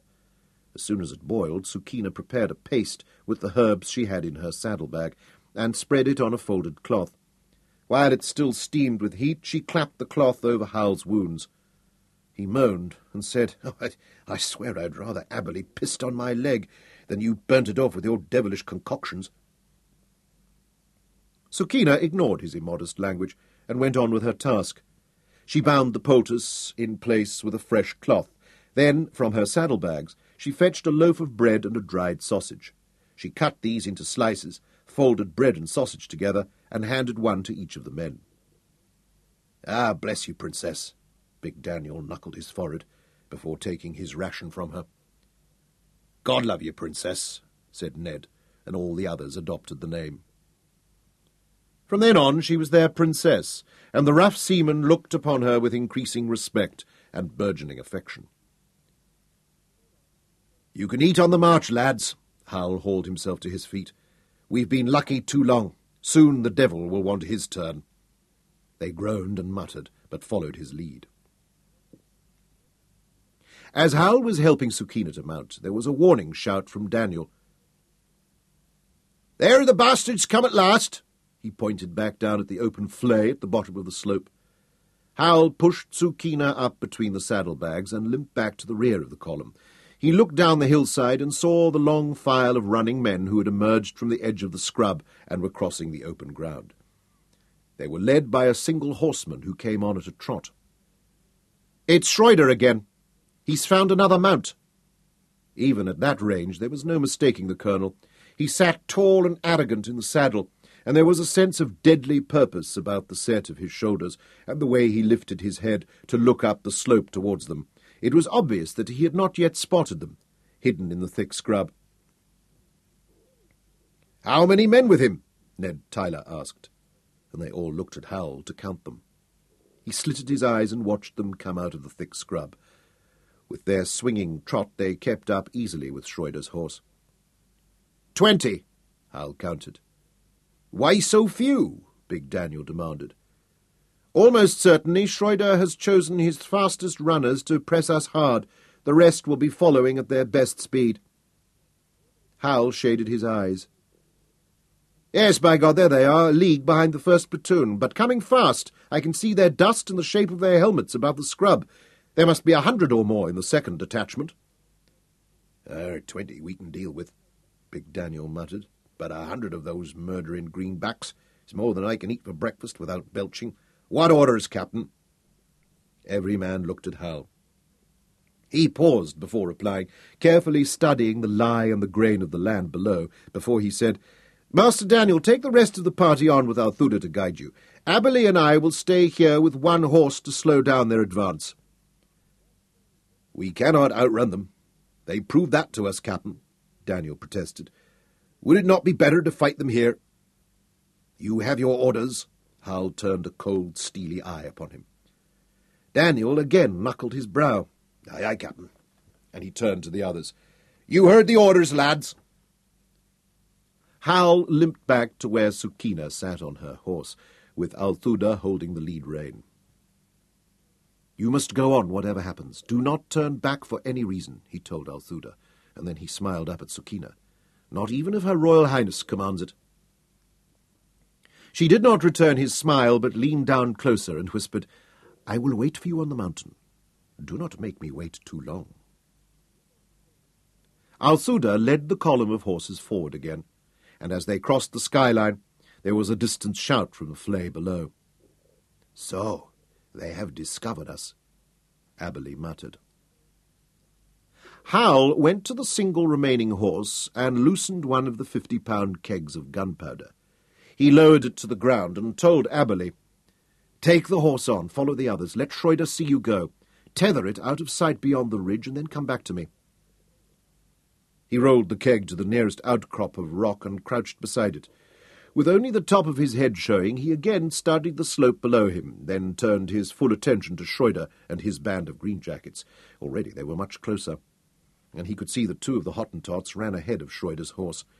They watched the ground as they came on, following exactly the route that Hal's party had blazed. They read our sign from the earth, like hounds after the stag, he thought. They will come up the same path we followed. At that moment Aberley dropped back over the ridge and squatted beside him.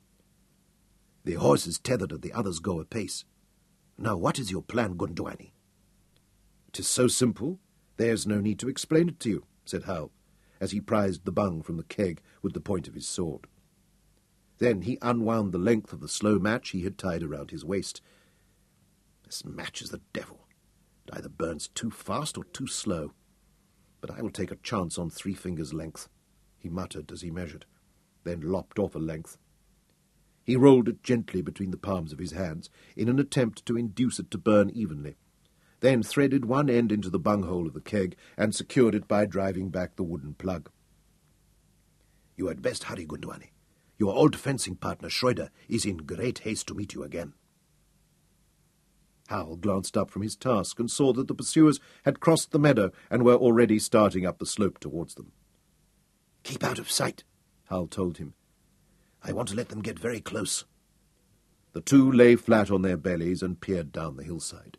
Sitting high in the saddle, Schroeder was in full view, but the 2 trackers who led him were obscured by the scrub and flowering bushes from the waist down. As they came on, Hal could make out the ugly gravel graze down Schroeder's face, the rents and dirt smears on his uniform. He wore neither hat nor wig, had probably lost them along the way, perhaps in his fall. Vain though he was, he had wasted no time in trying to regain them, so urgent was his haste. The sun had already reddened his shaven pate, and his horse was lathered. Perhaps he had not bothered to water it during the long chase. Closer still he came. His eyes were fastened on the ridge where he had seen the fugitives cross. His face was a stony mask, and Hal could see that he was a man driven by his volcanic temper, ready to take any risk or brave any danger. On the steep slope, even his indefatigable trackers began to flag. Hal could see the sweat streaming down their flat yellow Asiatic faces, and hear their gasping breath. "Come on, you rogues!" Schroeder goaded them. "You will let them get clear away! Faster! Run faster!" They came scrambling and straining up the slope. "Good," Hal muttered. "They are sticking in our tracks, as I hoped." He whispered his final instructions to Aberley. "But wait until I give you the word," he cautioned him. Closer they came, until Hal could hear the Hottentot's bare feet slapping the ground, the squeak of Schroeder's tack and the jingle of his spurs. On he came, until Hal saw the individual beads of sweat that decorated the points of his moustache and the little veins in his bulging blue eyes as he fixed his obsessed and furious stare on the skyline of the ridge, overlooking the enemy who lay hidden much closer at hand. "Ready," whispered Hal, and held the burning slow match to the fuse of the powder keg. It flared, spluttered, caught, then burned up fiercely. The flame raced down the short length of fuse towards the bunghole. "Now, Aberley!" he snapped. Aberley seized the keg and leapt to his feet. Almost under the hooves of Schroeder's horse, the 2 Hottentots yelled with shock and ducked off the path, while the horse shied and reared, throwing Schroeder forward onto its neck. For a moment Aberley stood poised, holding the keg high above his head with both hands. The fuse sizzled and hissed like an angry puff-adder, and the powder smoke blew around his great tattooed head like a blue nimbus. Then he hurled the keg out over the hillside. It turned lazily in the air before striking the rocky ground and bounding away, bouncing and leaping as it gathered speed. It jumped up into the face of Schroeder's horse, which reared away just as its rider had recovered his balance. Schroeder was thrown forward again onto its neck, lost one of his stirrups, and hung awkwardly out of the saddle. The saddle. The saddle. The saddle.